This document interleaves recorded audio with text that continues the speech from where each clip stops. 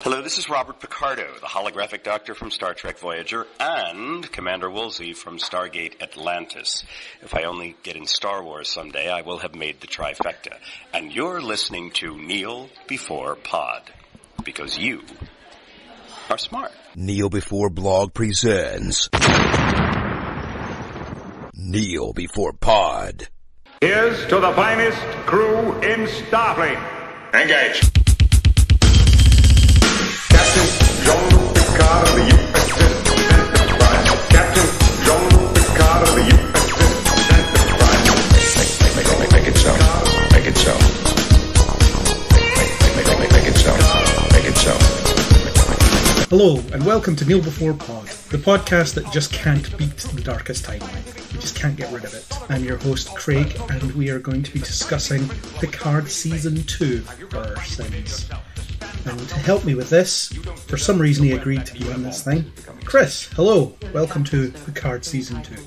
Hello! Are you ready to discuss Picard Season 2? I don't think I'll ever be ready to discuss Picard Season 2. So here we go here. So, Picard Season 2 is recently finished, and we have both seen it, so let's just go straight into our spoiler-free thoughts. What were your spoiler-free views on this season as a whole? I found this season really long. It just seemed that there was lots of unnecessary detours in it overall, really. There were some good moments in there were some good nostalgia moments, there were some good character moments peppered through the season, but just overall it just felt way too long, and the time travel element of it didn't always particularly work for me. Okay. I didn't like this season very much at all. I thought that some individual moments were good, as in I would watch a scene and think, that was good, it was well acted. Some of it was well written. I quite liked what went on there. But as a whole, I thought it was meandering, unfocused, laughable at some points. I just think it's a bad show. And we're back to where we are at the end of season 1. This is a bad show that occasionally has good moments in it, which is really frustrating if this is going to be our final exposure to Jean-Luc Picard as a character, because funnily enough this season's a bit about legacy in a way, and they are tainting the legacy of the character by continuing with this show. Yeah, that's true. But we'll try not to be sweepingly negative. We might have a couple of positive things to say, who knows, but we won't know until we go into the spoiler section. Do you think Q could send us to the spoiler section? Do you think there's enough strength left? He might do. He might have just enough. Just enough strength, but maybe a little bit left over for a surprise later on. There's no surprise. I have no surprise. There's no surprise lined up yet. But Q, do your stuff. Mon capitaine, how I've missed you.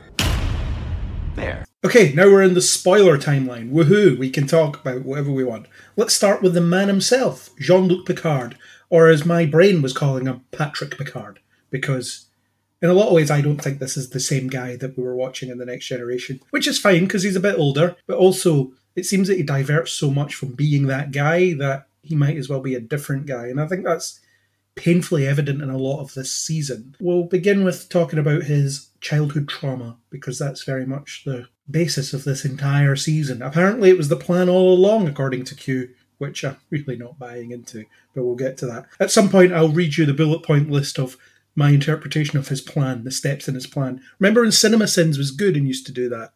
So here's all the things Lex Luthor would have had to do in order to make this event happen the way it did. I did that. So we'll see about that. Okay, so the childhood trauma angle, it took us 9 episodes to find out, but Picard is really upset that his mother hung herself when he was a small boy, and he had a part to play in it because he let her out of the room that his father locked her into rather than get her to professional help. Seems that locking her in a room is more conducive to healing, I suppose. That is a bit of an unfair comment. The idea is she didn't want help, so they weren't forcing it on her. But when people are a danger to themselves, family members sometimes do take the decision out of their hands because they're maybe not mentally fit to make it. Again, they don't really play with that. Maybe they tried that, maybe it didn't work. Who knows? They don't really go into details here. But what did you think of this reveal that Picard has been repressing this for his entire life, and apparently it forms the root of who he is as a person? I'm really not wanting to be too down on the show. However, I just didn't buy it as a past story for Picard. There's tons of gaps. You've just pointed out there, why was there no additional help? in his time. I was almost expecting part of that to be the reason for the dark timeline, rather than, oh no, this is just a part of who Picard was even without the dark timeline. Obviously a traumatic event that would have a serious impact on his well-being, his outlook on life. The way he had changed memories in his head, kind of painted over certain parts of the memories, I found interesting in the way that they had done that in the show, where you would see similar events repeated but changed. The playing hide and seek and the stories in the conservatory, for want of a better word. I don't know, it was like a greenhouse conservatory hybrid. I'm not too sure what the room that they kept going back to was. I did find it interesting, but I just didn't buy it as the origins of Picard, the man that we're used to seeing. I kind of follow your same logic of this is a similar but different character, if you know what I mean. I think this is a function of modern writing in a lot of ways, where everything needs to have an origin story. Personality traits need to come from somewhere rather than just being through life experience, through your genes, through the way you're raised, through a number of factors. Instead, it has to be this one profound event in your past that defines who you are forever. And in the case of Picard, he is emotionally closed off because he doesn't remember his mother hanging herself, but he does remember enough to not get close to anybody ever again. But I had accepted that that is just the way Picard is. Throughout the entirety of the time we saw him on Next Generation, he was the captain. He was in a leadership position. Emotional distance was expected because he was potentially ordering people to their death every day. Okay, they weren't dying every day, but any decision he made could have life-ending consequences for people. So he kept himself at that distance. Plus, people need to respect him as the captain. So there's only so outgoing he can be.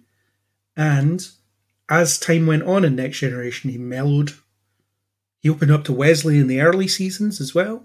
You saw that happen. And also, he isn't emotionally closed off to a lot of people. He had a very frank friendship with Dr. Crusher. I know there was this unrequited romance aspect to their relationship, but they were friends. They talked openly to each other. She wasn't really in the chain of command because she was the doctor, so she didn't have to be bound by his orders in the same way. And they were old friends. And then whenever an admiral that he was friendly with or another captain turned up, they would be really chatty. So he did have those more open connections. It's just that you didn't really see them among the crew. And I was reminded of this particular moment in Next Generation that gives you a great indication of who Picard is as a leader, as a person, and so on. He is sitting at his desk, he's playing Angry Birds on his iPad or something like that. He's got his feet on the desk, and then the door goes, and he takes his feet off the desk, he says, "Come," and then Riker walks in. So he goes immediately into professional mode. I can't let a subordinate see me with my feet up the desk all relaxed like this. That's it, it's professional distance. So the idea that his good nature and desire to help people and desire to be a captain and all that stuff comes from the fact that he suffered this loss as a child. I'm just not buying it.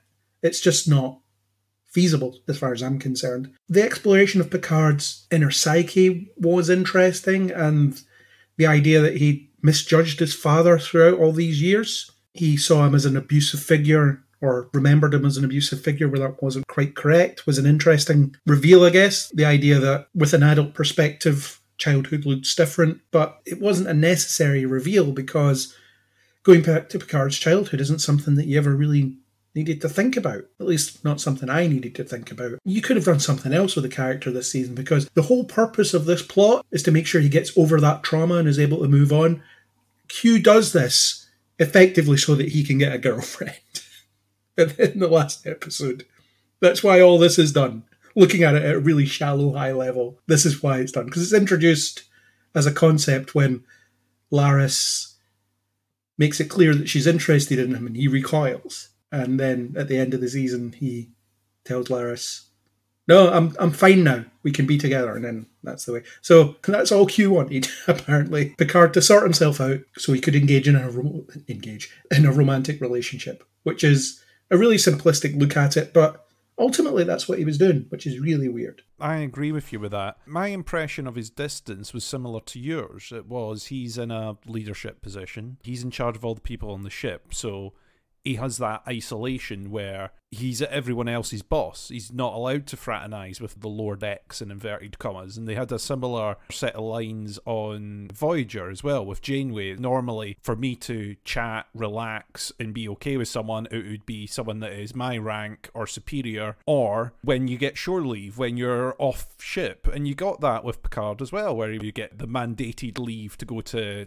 Risa or whatnot, and you get that where he's told, no, you must go off and relax and deal with your trauma, and off he would go to Risa, and he'd be able to chat away with someone absolutely fine. The distance aspect would be because he's on the crew. The chain of command element is there, and he can't get too close to people because it affects judgment, it affects decision making. You know, your friend would be the best person to go on this away mission. However, the away mission has risks. So do you go, well, they're my friends, so I'm not going to send them on this away mission, even though it would make sense. I always took it as that element with Picard. It was a professionalism and potentially sometimes adhering too closely to that and not letting people through that firewall rather than a emotional firewall. I don't know if I'm explaining that too right, but that was my impression, was that it was a level of professionalism rather than always an emotional wall. Yeah, and people are just like that as well. Some people just find it more difficult to trust people, let people in. It doesn't mean that anything massive happened to you as a child. It's just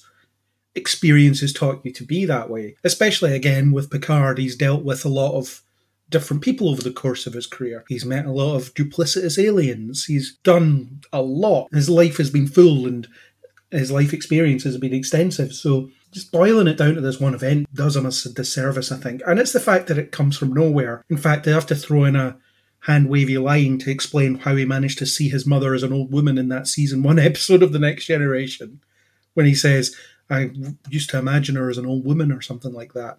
And apparently the internet was lighting up with, wow, this gives this episode, or this scene in this episode, much more meaning than it did before. I'm thinking, does it?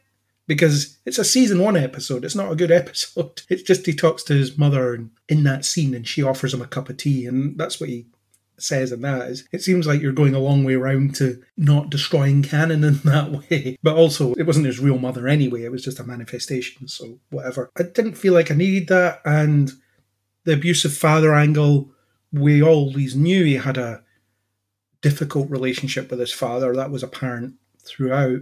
And you see that reflected in the way his relationship with his brother is. They have a discussion about that in that family episode, that excellent family episode. Apparently his brother is mentioned this season, which is something I missed, but someone pointed out to me. It's mentioned in the flashbacks in the first episode that his brother is off at boarding school, but he's not mentioned after that. That was going to be one of my questions, because I was sitting thinking, where is the brother in this? The thing is, that first mention of the brother being at boarding school, though, doesn't it make sense that the brother would come back to support the family during a difficult time? Or is it just that they just kept him away?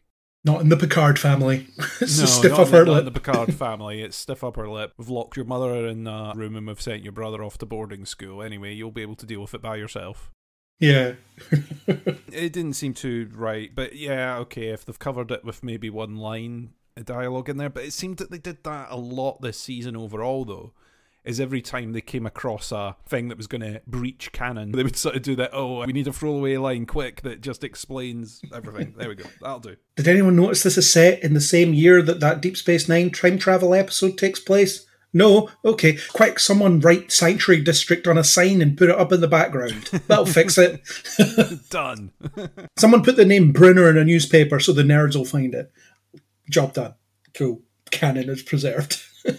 Not that I think they should be so slavish to canon, but I actually thought the year 2024 was deliberate for that reason, because it was such a pivotal year in Star Trek history. Apparently not. Apparently they just picked it because it's a couple of years away from when the show was made. And it was easy to disguise our own time period as 1-2 years from now, or 3 years from when they were making it, I suppose. You don't need to do too much to gloss it up to make it futuristic, I guess. But still, technology has had a significant leap over ours. In some ways, yes. In some ways. They don't have those weird computers that they had in past tense, those Deep Space Nine episodes, those weird ones that you used styluses to operate, and you had to have some kind of credentials to get on the internet. Or just the net, as it was known in those episodes. Imagine if people needed credentials to get on the internet. That'd be pretty good, actually. Imagine all the grief you would avoid. It would avoid trolling on the internet and stuff like that, wouldn't it? To some degree, yeah. Maybe Elon Musk's Twitter will be like that. You'll need some form of credentials to get. Let's not get political. Even though this season got very political. The thing about Picard as a character is you have something right there that you can use if you want to explore some kind of unresolved trauma. Remember in Generations when they revealed that his brother and nephew and his sister-in-law had been killed in a fire? And it's not something the film addresses too much other than Picard's really upset about it. And it informs his Nexus fantasy where he's lamenting the fact that he never had a family. But it's never really been covered since then. So why not do that? Why not use that as the trauma? Why not play with the fact that he wasn't there or that he could have been there and decided not to go that week or something like that? They could have done something with that and really played with the brother and nephew relationship, because in many ways Renee, another Renee, funnily enough, is the son that he never had. And his nephew was a lot more like him than he was like his brother. So that could have been a really interesting angle to play with, to do it that way, rather than let's invent this tragic backstory from way back. Why not do a more recent one and address the fact that maybe he never got closure on that? I don't know. Give that a go. That'll be next season. It would have potentially made more sense. Yeah, because all that happened, and did he deal with it? I don't really think he did. He didn't visibly deal with it. Well, I suppose at the end of Generations, he gets the lesson that you should cherish every moment because they never come again, which I guess can connect to that. It's just a mess. I didn't like this backstory element at all. Although I did like the brain trip episode where Dr. Baltar was his father/therapist. That had some interesting, again, moments in it. That had some good scenes in it. It was good to see James Callis playing opposite him, and then you had the meta aspect to the fact that he's playing a manifestation inside Picard's head. Picard himself is a humanoid android creature. You can make all those weird Battlestar connections just by the fact that he's there. It's always good seeing James Callis turn up and stuff. A little bit of me was like, oh, you've used him for this now, which means you can't pull him into other shows or use him somewhere else in Star Trek. I was kind of like, oh, that's a bit of a shame. But I did think he was very good. I liked the little mini plot twist when they had him as the therapist and then it turns out it's his dad. Yeah, so he doesn't remember what his dad looks like, apparently. Yeah, it's sort of a twist for us, but it shouldn't be for Picard. But I guess that was maybe part of the... Well, it was a brain injury at that point, wasn't it? As his robot brain reboots itself. I kind of enjoyed the way that twist played out. The thing is that episode overall, because of the amount of time that was spent on all that sort of things, it felt like another pause episode. There were lots of episodes that were pauses in plot, and it was like, this is a delay in order to make sure that we have another 3 episodes to do, another 4 episodes to do, and that kind of had a little bit of an element of that to me, because everything else took a back seat for that episode, pretty much. But there were some interesting elements to it. Yeah, I kept having that feeling throughout every new episode. It was, they're still in the past. They're still in the past. Why are they still in the past? It's a season-long story that they could have wrapped up in a couple of episodes quite easily, because there's a lot of, as I said, meandering to it. And I suppose it's a good time to talk about Q and his connection to Picard in this season. So he comes to Picard after he ends up in the evil Star Trek timeline. He comes to him at the chateau and he's angry. Q is angry because he blames Picard for something. And the implication is he blames him for causing this timeline somehow. The implication is he allows him to keep his memories and, conveniently, the rest of the cast to keep their memories in order to fix it. But then later on it reveals that Q was the one that broke the timeline for some reason. Again, I'll read out the bullet points later, but it doesn't make any sense. So this first episode, and I feel like this first episode that Q appears in was written without thinking about where the rest of the season was going, because they wanted the conversation to play out in a certain way. It's, here's another test for you, Picard. This is all your fault. Sort it out. And it plays out, but ultimately, it's the same lesson that Picard learns in Tapestry, which is, for those that don't know, the episode where he's dying and Q gives him the opportunity to undo some mistakes in his past. But by undoing that mistake, he ends up living an unfulfilling life where he doesn't go anywhere because he doesn't lean into his ambition. He doesn't speak up. He doesn't get noticed. So the lesson there is that horrible thing where he ended up with an artificial heart was a necessary experience because it gave him the confidence to stand up for himself, get noticed throughout his career. It got him to where he wanted to be in his career, or it encouraged a pattern of behaviour that helped him rise through the ranks and so forth and become a confident and self-assured person. And whatever. The lesson there is you have to take the bad with the good. Sometimes a bad experience is there for a good reason, and it can be more informative than you might think. Which is exactly the same lesson he learns at the end of this season. He puts the skeleton key in the wall, learns, my mother has to hang herself so that I become the man I am today. You already learned that. Q already taught you this lesson, and it only took 45 minutes. This took 8 episodes. 7 episodes, whatever. Why are we repeating this stuff, and why are we taking so long to do it? Yeah, it's that thing. Your experiences form your later years, so if you change that, then your path changes. I agree with you, that initial appearance of Q is, again, misdirect for the audience to be like, oh, Q's up to mischief and up to this and changing the timeline and putting all this in place. Because you spend a lot of time going, what's Q doing this for? Or why is he doing it in this particular way? It's just sort of unsatisfying as a viewer to be like, oh, right, so you weren't really thinking about what was happening later on. I suppose the excuse is that Q is also trying to misdirect Picard rather than saying this is a lesson and a way for you to redeem yourself. It's like, oh, if I told you that's what was going to happen, then you wouldn't have done it, sort of thing. I don't know. It just doesn't make sense. It's a good point for me to just read Q's plan. So I bullet pointed it. There are 6 bullet points of important events that I considered, I say important events, they're not important, but the events that seem to lead into Q's point. So first bullet point, Q approaches Picard in the totalitarian timeline, holding him in contempt for being responsible for it, while enabling him to prevent it. Then Q goes back in time to prevent Renee Picard taking her place in history in order to create the totalitarian timeline, something he has supposedly already done. So did he need to be a part of the events twice? Why? After that, he discovers that he has no powers, so sets about manipulating events in different ways, such as tasking Soong to be an obstacle for Picard by promising to cure the genetic sickness his daughter suffers from, which then results in Soong running Picard over at this party, which causes him to become trapped within himself and forcing him to work through his trauma to come out of his coma. And then after internalising that lesson, Picard hides the skeleton key in the place he will find it as a young boy so that his mother can hang herself. Then Q approaches Picard to tell him that doing that was the point of all of this. It's a really elaborate scenario just to get Soong to run him over. Could he not have just paid someone? Here's $100, go run that guy over. Yeah. It seems a lot easier, because Soong doesn't really do much else. There was a lot of that this season, though, where it was like, oh, we need an excuse to bring these actors back in because we like working with these actors, rather than this character needs to be this way or this character needs to be the one. To make it a Soong character was like, oh, because we want Brent Spiner back in the show. Thanks. That's why we're doing it this way. That element didn't make as much sense to me. Very same with having Laris and Talon looking the same. It's so that we can have the same actors and people in it. We're not rocking the boat by doing all this. Similar again to Soji and Corey being the same.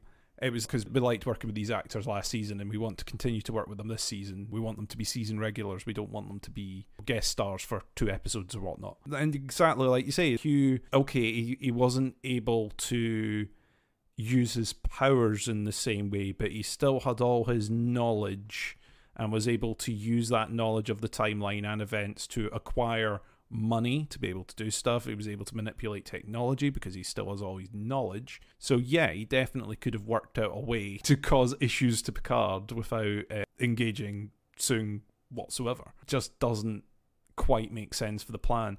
Timeline-wise, between him appearing in the dark timeline and his manipulation of events to create the dark timeline, I've obviously got to promote our time travel podcast, which we are yet to record. Yes. Can't go this entire episode without mentioning that because it's now a running thing. We need to do an update of that now. It does need to be updated.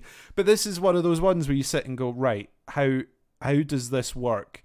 Because Q can be any place, anytime. We don't know at what point in Q's timeline we are seeing him throughout Star Trek, really. Well, his appearances have always been pretty linear. This one is also linear. Yeah. My bet would be that he can't be in the dark timeline before he's created it, if you know what I mean. So that must be out of sequence in my head. I can't remember the exact words, but he said something along the lines of, this was his fault, this was Picard's fault, and I don't understand why that is, but it's clear that he was the one that created it.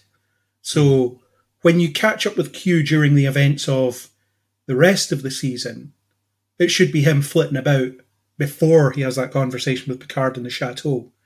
Because otherwise, like I said, has he done it twice? Yeah. Did he go back twice? Why is he back there again?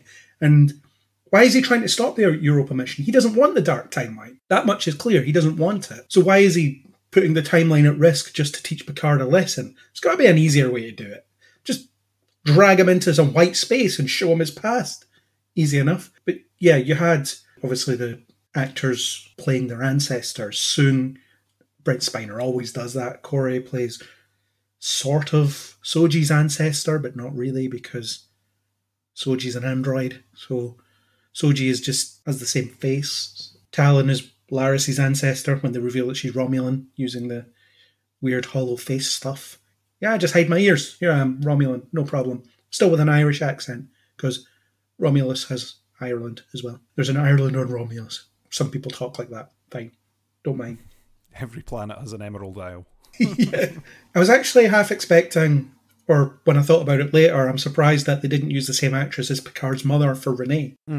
Because of the ancestral thing. And that's where you can get James Callis turning up. He just can play legions of Picard ancestors, because that's the way it works. There's almost a Wizard of Oz quality to it as well, if you think about it, because he's encountering all these ancestors that look like people he knows.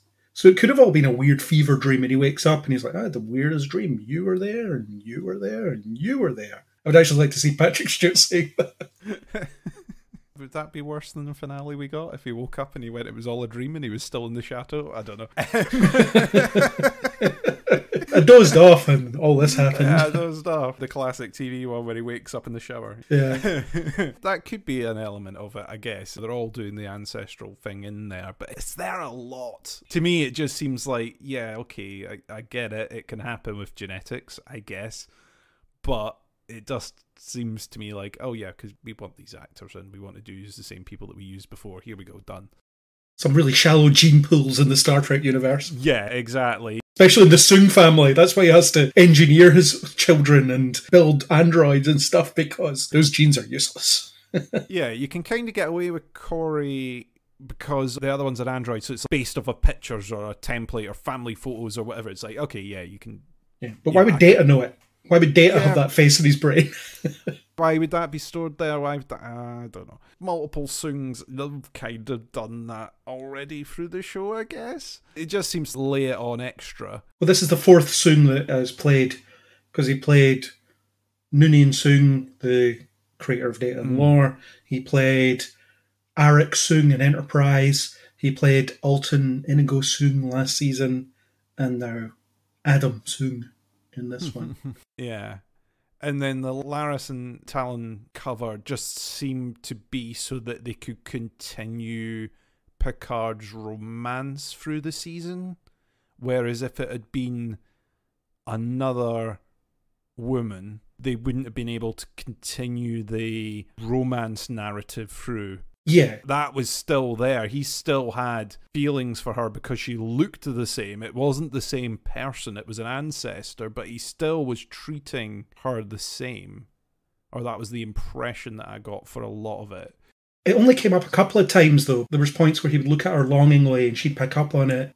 Like when she asked him, who is Laris to you? And he says, no one of importance. And she says, right, now I know what it looks like when you lie. And I think that's the only example of it I can really think of. But she ended up becoming his emotional anchor in some ways, despite the fact that they've only known each other for a couple of days. And her presence in his mind in the Mind Trip episode wasn't really pivotal. If she hadn't been there, it wouldn't have made a difference. It's not that she helps him internalize something. He was already doing that himself. So her being there, she looks after his inner child, I guess, a little bit. But if you'd cut her, you wouldn't have missed it. And with a few tweaks, Talon could have just been Guinan. The character didn't need to really be there. Potentially. The only bit in that episode in the catacombs in his mind underneath the chateau, it was when she interacted with young Picard that he clicked, I think in the next scene where they cut over to the therapist's room. It was that scene where he then clicks on what's happening. And it was almost like he needed that nudge when she went in to do the, oh, this isn't right. And then at that point, he started to process it more, because after that, they get reunited in the chateau a few scenes after that. Yeah. So that seemed like she awoke that side, but yeah, she wasn't pivotal into any of the revelations. It was just that initial nudge that seemed to do it. He could have got there on his own. You wouldn't have had to change it at all, really, in order for him to get there. Would it have made more sense if it had been Guinan? Probably, actually, if you think about their connection and so on. The Talon character was all right. I quite liked her being a distant mother figure to Renee, actually. The fact that she'd watched over this person for such a long time. She had that connection with her, but it was a one-way connection. In a way, it's a bit like if someone gives a child up for adoption for whatever reason, but keeps an eye on them throughout the years.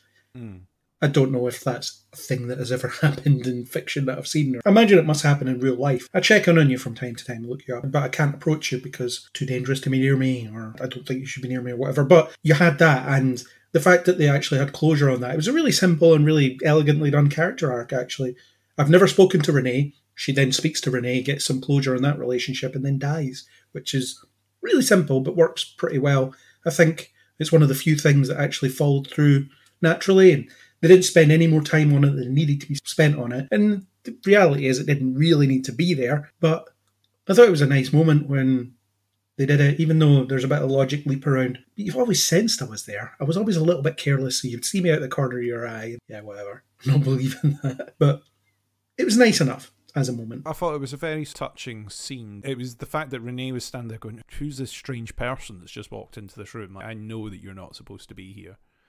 And then the fact that slowly she realizes, oh, you were at that event, or you gave me this necklace, or you talked to me at that event, and she slowly starts to click. I've maybe only seen you once every 10 years or once every 8 years of my life, but I now place you again. I now realize where I've seen you before, and it did give closure to that circle of I've never been able to talk to her, I've never been able to go right up to her. The whole idea is that she never knows that I was ever here, totally transparent, just helping behind to make sure that anything that needs nudged gets nudged. I thought that was a neat part of the arc this season.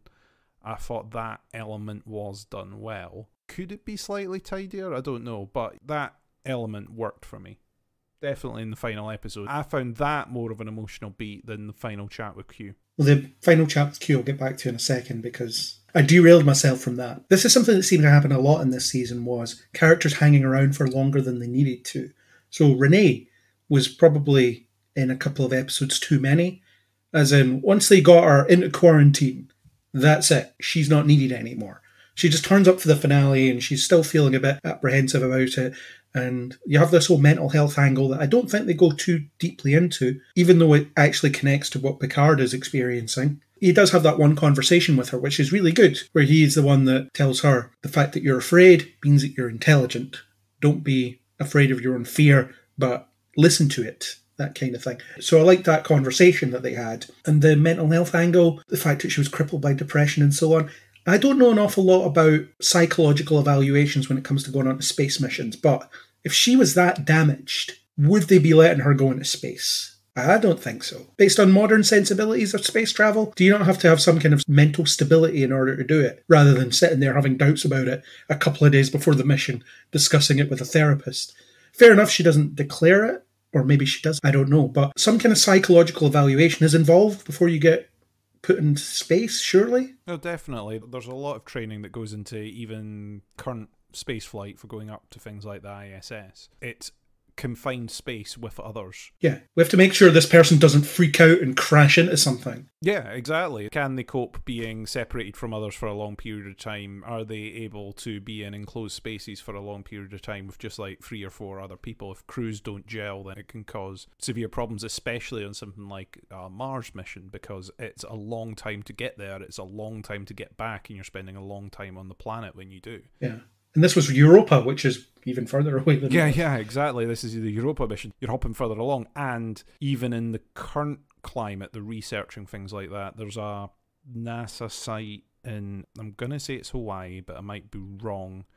And it's in the edge of a volcano. And they've basically been putting people in there for months at a time to research how different people can get along in an enclosed environment. They're not allowed to go outside of the bubble without wearing a spacesuit for example, despite the fact that they're on Earth. So it's all to sort of simulate what the actual effects would be if you were on a planet rather than Earth. It's very interesting. In fact, there was a podcast about it that I cannot remember the name of, but it was a really interesting documentary into what actually happened when they tried that experiment. Perhaps you can find it for the show notes. I will find it for the show notes just for you. So yes, some kind of psychological evaluation would have been done. They would have determined Renee is not stable here. She's really struggling with something. We probably can't trust her behind the controls of a spaceship. We'll find someone else. So that bit I didn't understand. The fact that it was all hinging on convincing her to go into quarantine, because as soon as she goes into quarantine, there's no turning back. Which there obviously is, because she was thinking about backing out even when she immediately came out of quarantine. But it was the night before she was going into quarantine, she was thinking, I can't do this. I'm going to tell the mission commander right here at this party that I can't do this. So you would think that the psychological evaluations would have been done long before this, and they'd be monitoring her, because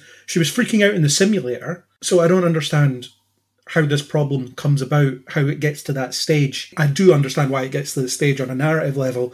It's about the fact that Renee has to push aside her emotional problems in order to achieve her destiny, the same way that Picard has to do that. So there's a connection there, but from a reality point of view, it just seems like spaceflight has far more checks and balances involved, that she would never get there to that point if she was suffering that much. Because she's a danger to other people if she has an episode at the wrong moment. The thing is, she's not exactly hiding it either. At the gala event and at other things in the run-up, she's not exactly hiding her current feelings. So it would be found out. It wasn't that she was keeping a low profile on it and it was all a secret. If she was visiting a psychiatrist, that's on the record.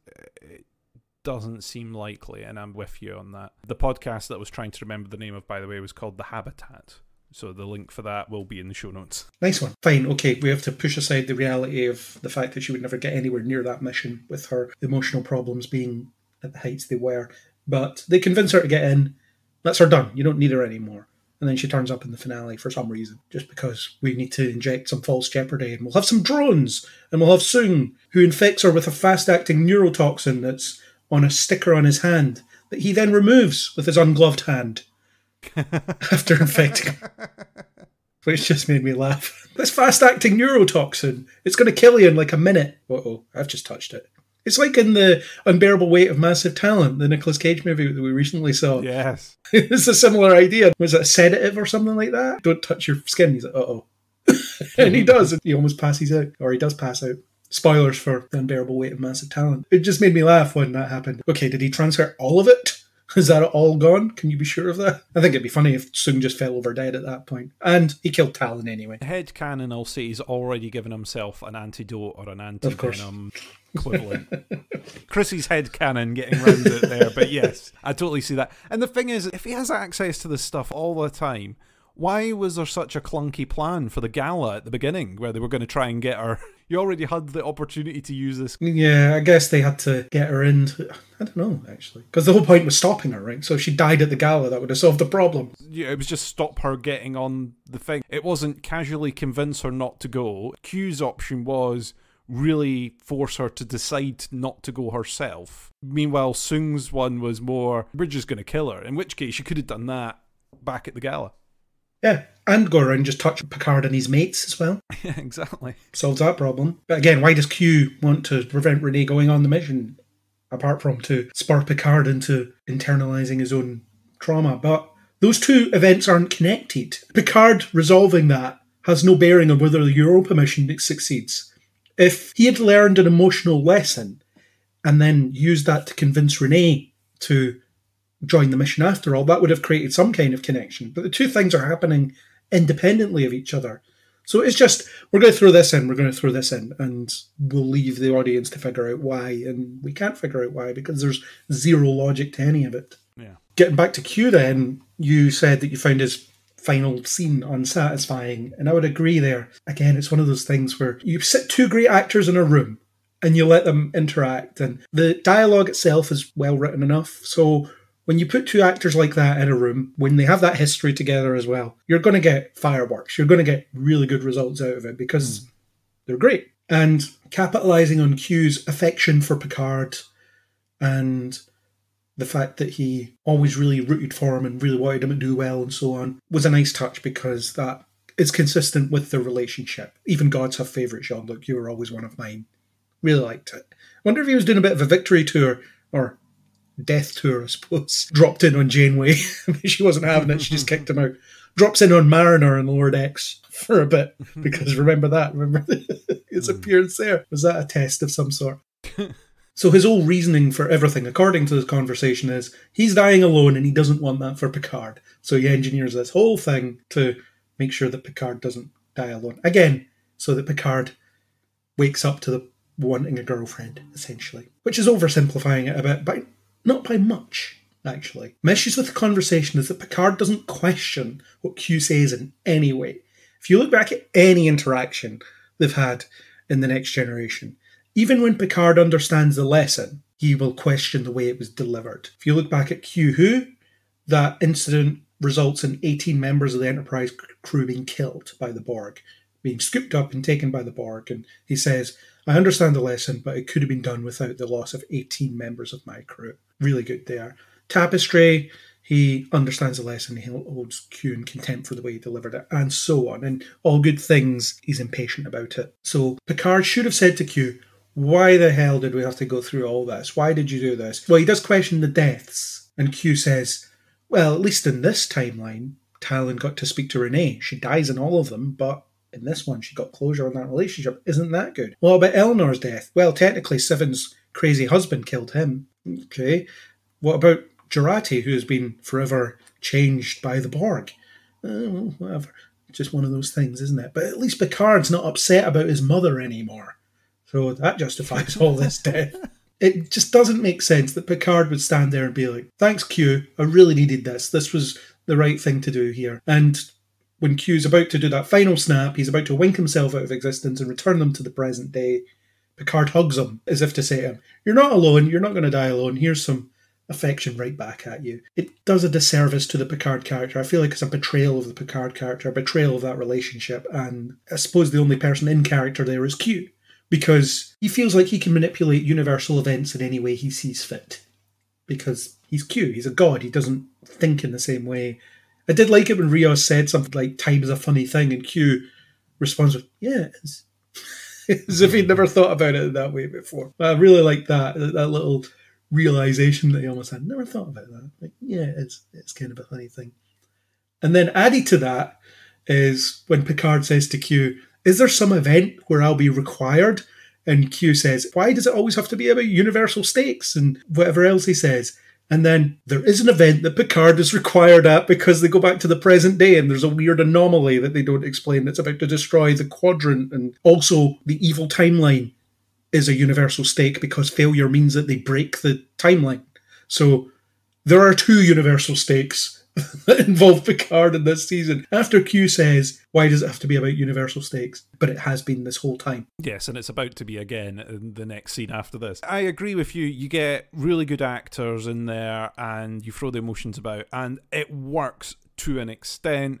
I think it was well acted. You get the past relationship with these characters. We've seen it develop over seasons of TV, but I totally agree with you with the fact that Picard doesn't question enough the why all this, why manipulate the timeline in order to teach this lesson before Q has snapped his fingers and put him into a simulation of Sherwood Forest or done bits like that, rather than actually manipulating time in order to teach the lesson. The stakes for Picard and his crew would still be real in that timeline or in that simulation. That's been done in the past. That's what kind of threw me with this. You've put all of this at risk because it was a big gamble by Q that Picard's crew and Picard himself would be able to resolve this issue. You didn't get the hint that, oh, if this all went wrong, by the way, and you didn't get to this point where you had managed to solve the timeline problem, that I was going to fix it anyway. It wasn't that, oh, don't worry, I always had a safety net, which was me clicking my fingers and making sure that that bad timeline didn't happen again. This problem that I created, by the way, for reasons that still aren't explained. That I created. So the Jurati Borg hybrid that was there at the beginning of the show before I clicked my fingers and created it. Anyway, it was already there. The Rios thing, that had already happened. So Q was always going to... I don't know. I get confused with these things. I'll end up in a logic loop and I'll never get out of it again. The whole time travel element was supposed to be a predestination situation. That's why the Jurati Queen is there already. Yes. And Guinan confirms that in the final episode where she says, I've had a picture of Rios up in the bar this whole time that you've never noticed. And we need to go back to the first episode and see if it is there. See if we can catch it in the background anyway. So Guinan has known this whole time, and this has all been a predestination thing. I'm okay with that in a way because time travel in Star Trek has never been consistent. Yes. But also, it's not even consistent within this season because when Picard meets young Guinan, played by a different actor, which is in itself inconsistent because the last time he met a younger Guinan when he travelled through time, at an earlier point in her life, she looked like Whoopi Goldberg. I do wonder if that line in the first episode about Elorians can choose to age was supposed to accommodate that, so she chose to look younger at some point in her life. I don't know if the choosing to age works in both directions. Maybe it does. I don't know. They don't explain it. But they have that. And then Guinan doesn't recognise Picard because, as the showrunner said in an interview that's not brought up in any of the episodes, the timeline's been changed so Time's Arrow didn't happen, which is inconsistent with what they say at the end of the season because it's supposed to be a predestination thing. It's as if the writers of the show haven't seen Time's Arrow, which I would believe. And it was just a quick explanation the showrunner came up with when asked about it. Oh crap, I've not seen that episode. Timeline change. Didn't happen. So if that didn't happen, then how does Punk on Bus remember to turn his music down when he's asked to, rather than just being obstinate? Yeah. On a slight diversion, because we're talking about Guinan, I also had to question, when they first go to the bar in the future, the bar is bar 10. On Forward Avenue. On Forward Avenue. Oh, cool. She found somewhere called Forward Avenue and opened a bar called 10 Forward because it used to be deck 10 forward section. Right? Okay, cool. That's cool. And then they go back into past. She still has a bar called 10 on Forward Street and you go, oh, that's convenient. It's like, is that just her rule of where she will operate a bar? I will only operate it if the numbers 10 and the forward direction are mentioned. Otherwise, it's not happening. The Enterprise Mess Hall is on deck 10 at the front section, so I'm going to work there, and I'm going to call it 10 Forward. Yes. That's some weird shenanigans afoot there, but anyway. Yeah, that annoyed me too, because 10 Forward isn't called 10 Forward because anyone named it that way. It's because it is on deck 10 at the front of the ship. That's why it's called that. There's no other reason. So yes, Guinan having a bar called 10 Forward in the 21st century is stupid. Yeah, it made sense after the Enterprise. It didn't make sense before the Enterprise. It should have been somewhere else in that first bit, and then they could have had the bar getting destroyed or something when the raid happened, and it would have explained why she moved, and then you'd be like, oh, that's fine. Yeah, or just called something else, perhaps. Or called something else. Yeah, exactly. May as well talk about Guinan, since we're on that subject. So she appears throughout the season as the younger Guinan. I really liked the younger actress playing Guinan. I thought she channeled Whoopi Goldberg really well while also putting her own spin on it. Really great stuff with her. And seeing Whoopi Goldberg back in the role a couple of times was good as well. She sets up Picard's arc for the season in a way by saying, this journey that you need to take is within you rather than external to you and all that vague stuff. I've got a picture of Rios on the wall that I'm covering up here by standing in front of it so you don't see it. Just in case you question it. What about that? Oh, that's Rios' ancestor I used to know. Don't worry, you're going to meet a lot of ancestors that look like their descendants, so it's not an outlandish explanation anymore. You don't have to worry about that. Yeah. Seeing Whoopi Goldberg back in the role was good, and I'm surprised they just didn't use her in the past. I guess it's the fact that she's getting on in years and it was filmed during a pandemic and her availability is probably pretty slight. Patrick Stewart went on her chat show and asked her to be in the next season and she said yes on air. Maybe she felt a bit cajoled on the spot. Well, if I say no, then I'm going to lose the Star Trek audience. It's one of those things that made sense as a character appearance because it's someone that he knows already in that time. So it was a totally an appearance that made sense. I'm the same as you. It was nice seeing Whoopi Goldberg back in the role. I thought young Guinan was really, really good. It was nice seeing that kick-ass version of her. Not as toned down, not as elegant, for want of a better description. This is Guinan running a dive bar. Yeah, although she was always a bit rough and ready in Next Generation. Yeah. It would come up every now and again. Remember one episode where she went to play some phaser game with Worf, like target practice, And Worf's like, I play at level 10. And she says, I suppose I could come down to that level. Stuff like that. And I think there's another one where she diffuses a tense moment in 10 Forward with a big phaser rifle that she keeps under the bar. Things like that. Yeah, Guinan's been around. The younger Guinan, she's quite muscular as well. She's got a pretty big arm. So maybe Guinan under those flowing robes is packing some serious guns. You can imagine that would be the case. Under that hat, she will rip you to pieces. You can see that happening. But yeah, her as not a foil for Picard, but as a honest ear that he can turn to. That's always been what she is to him. She has that unique relationship with him. It's undefined, really. You don't know why it's so close. You just know that it is. But you know when Picard goes to speak to her, he will get what he needs from that conversation. And any character that goes to speak to Guinan will get that. You go down to 10 Forward, she'll fix your life in a single conversation. That's what will happen. That's the way Guinan operates. That's why I kind of liked the alternate take when he goes in and she's ready to give up and leave. She's done with humanity. That's enough. I liked that twist because, like you say, normally we're used to someone else going to 10 Forward and getting a bit of advice and a drink, where in this case it was Picard going and actually giving advice. He was expecting to try and get some advice. That's what he wanted. And instead what he got was, oh, I've got to try and solve this time. Yeah, although they could have still done that by acknowledging the fact that they'd met before in Time's Arrow. Imagine Picard had turned up to 10 Forward, the bar, not the room on the 10 Forward Enterprise. Street, yes. Yeah. He turns up there, Guinan comes out and says, you again. You could still have her losing hope because she could say, I no longer believe in this positive future that you came from last time we met. And Picard could say, you've kind of got a point. I actually came from a future that's pretty bad, so yeah, I can see what direction we're going in here, but we have to stop it. And he's the one that gives Guinan hope once again, lets her believe in a better future, allows her to stick around. I believed that part of it, and it's one of the things that the pacing in the season struggled with, because in the episode where Guinan first appears and talks to Picard, the plot just completely stops so that they can deliver some social commentary. And it's relevant social commentary where Guinan says, there's a handful of people in the world that have enough money to fix every problem that exists, but they don't do it, etc., etc. She makes all those points about black people are treated like second-class citizens. It's easy when they look like Picard, although he's an old man, so people don't really listen to him either, I suppose, even if he is an old white man, unless he's rich, which he's not, because he's a time traveller with no money. Never addressing the money issue in this season, actually, funnily enough.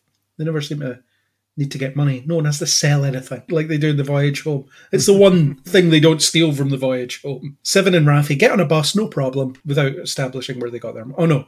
No, they do, because Raffi beats up a guy and steals his wallet. There you go. Theft. Yeah, there we go.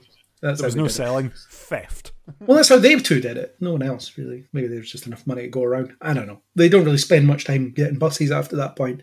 Doesn't matter. But Guinan having lost hope, Picard giving her that hope again. You could have still done that with their prior relationship, the meeting in Time's Arrow, and then you even still get to that same end point where Guinan says, I really can't wait to meet you again, rather than holding him in contempt. This bald guy promised me the future would be better, but it's rubbish. And then Picard's comment about change always comes later than it should and all that stuff. That was all really good stuff. But again, stops the plot dead in its tracks so they can explain it. Yeah, there was a few bits of social commentary scattered throughout the season. Star Trek does that a lot. But because it was such a close... I mean, it's still set in the future, but it's such a close future to ours. There was a lot of it laid in this season. Yeah, and some of it relevant, some of it interesting. The stuff around Rios, on the verge of being disappeared, because that's what happens to people that look like him, people that have his nationality. That was okay, and I like the contrast between, say, Raffi encountering someone that tries to mug her. So she's experienced some of the worst of humanity in effect. And in that same episode, maybe it's the next episode, I can't remember, they bleed together, Picard is faced with the worst of humanity through Guinan's examples of why everything's the way it is. And then you have Rios encountering someone who is virtuous, desperate to help, all that stuff. In Teresa, she is a doctor with a free clinic. She patches up people that can't get help anywhere else because they don't have the money or they're the wrong race, that kind of stuff. So she's that example of, here's why our future can exist. Because people like her exist. And there'll be more than her out there doing this or similar things. That's why we get there. That's how we get there, because people like her exist. Once you've made that point, Teresa is no longer needed, because what else does she do other than set up the bizarre development that Rios decides to stay behind. And again, any scene between them, really good, but I think it would have been more prominent if they'd made that point about, here's someone who's effectively ahead of her time here, making waves, making society better. We need people like her around. Cool. So glad I met her. But having her still there at the end of the season, you're not really doing anything. You're just making her this love interest, which takes away from the nuance to who she was that was set up earlier. Yeah, they turn her into the love interest. They also go back on a lot of it's the little ripples in the timeline. We can't expose people to the fact that we're from the future. We can't leave them with extra information or tell them more. And then slowly through the season, it's like, yeah, we're going to let her handle advanced medical equipment. We're going to let her know that we're from the future. But there were other places you could have gone. You've got all the medical tricorders and everything yourself, so why go back to the surgeries? It was that element where you're sitting going, oh, really? I get the romance angle at that point, and he's decided to stay back because they sort of force it by the end, but that wasn't necessary. But especially once he takes them back to the ship, for example. At that point, it's just, oh, yeah, we're from the future. Let me just show you everything at this point. Why not? Which is what Kirk did with what's her name in Star Trek 4, the whale biologist. Although eventually they just had to tell her the truth because otherwise they weren't going to get her help. Whereas, again, Teresa wasn't important from a narrative standpoint at that point. She wasn't needed. Like you say, the medical instruments, Rios is better equipped to use them than she is, even though he's not a doctor. Beam me this weird device that can stabilise Picard here. Teresa, you use it because you're a doctor. Yeah, but what the hell is this? Just point at him and press the button. Job done. Apparently it's point and click, all the medical technology. Apparently I could be a doctor in Starfleet because you just open the thing and hold it over their face and hit a button. It's done. It's knowing what to point and click or what setting to have it on, though. That's what makes you a doctor. Yeah, but she definitely doesn't know how to do that. Yeah. She hits the button and all the prongs come out and all the stuff happens and you're like, really? That is really intuitive technology, that. You've got to give Starfleet credit for making something really intuitive. It was one of those where you're going, really? Are dealing with Rios' injury at the beginning, yeah, that's absolutely fine, but suddenly using Starfleet medical technology from way, way, way into the future just seemed a bit... Or Confederation medical technology. Or Confederation medical technology, of course, yeah, I'm forgetting. It just seemed a bit out of pace there. It was to give her something to do. It was transparently to give her something to do. Yes, there's got to be a reason for her to be here. If we just get Rios to do everything, then she's just a spare part at this point. And I think that's the point that you were making overall, is that really she was a spare part. I kind of thought they were going to take her with them at one point. That would have made sense. Yeah, we've shown you too much to leave you behind now. We've got two choices. We can shoot you or we can take you with us. Yeah, although that means there's one less really good person out there fighting the good fight, so that's not helpful for the timeline in any way. Unless her son.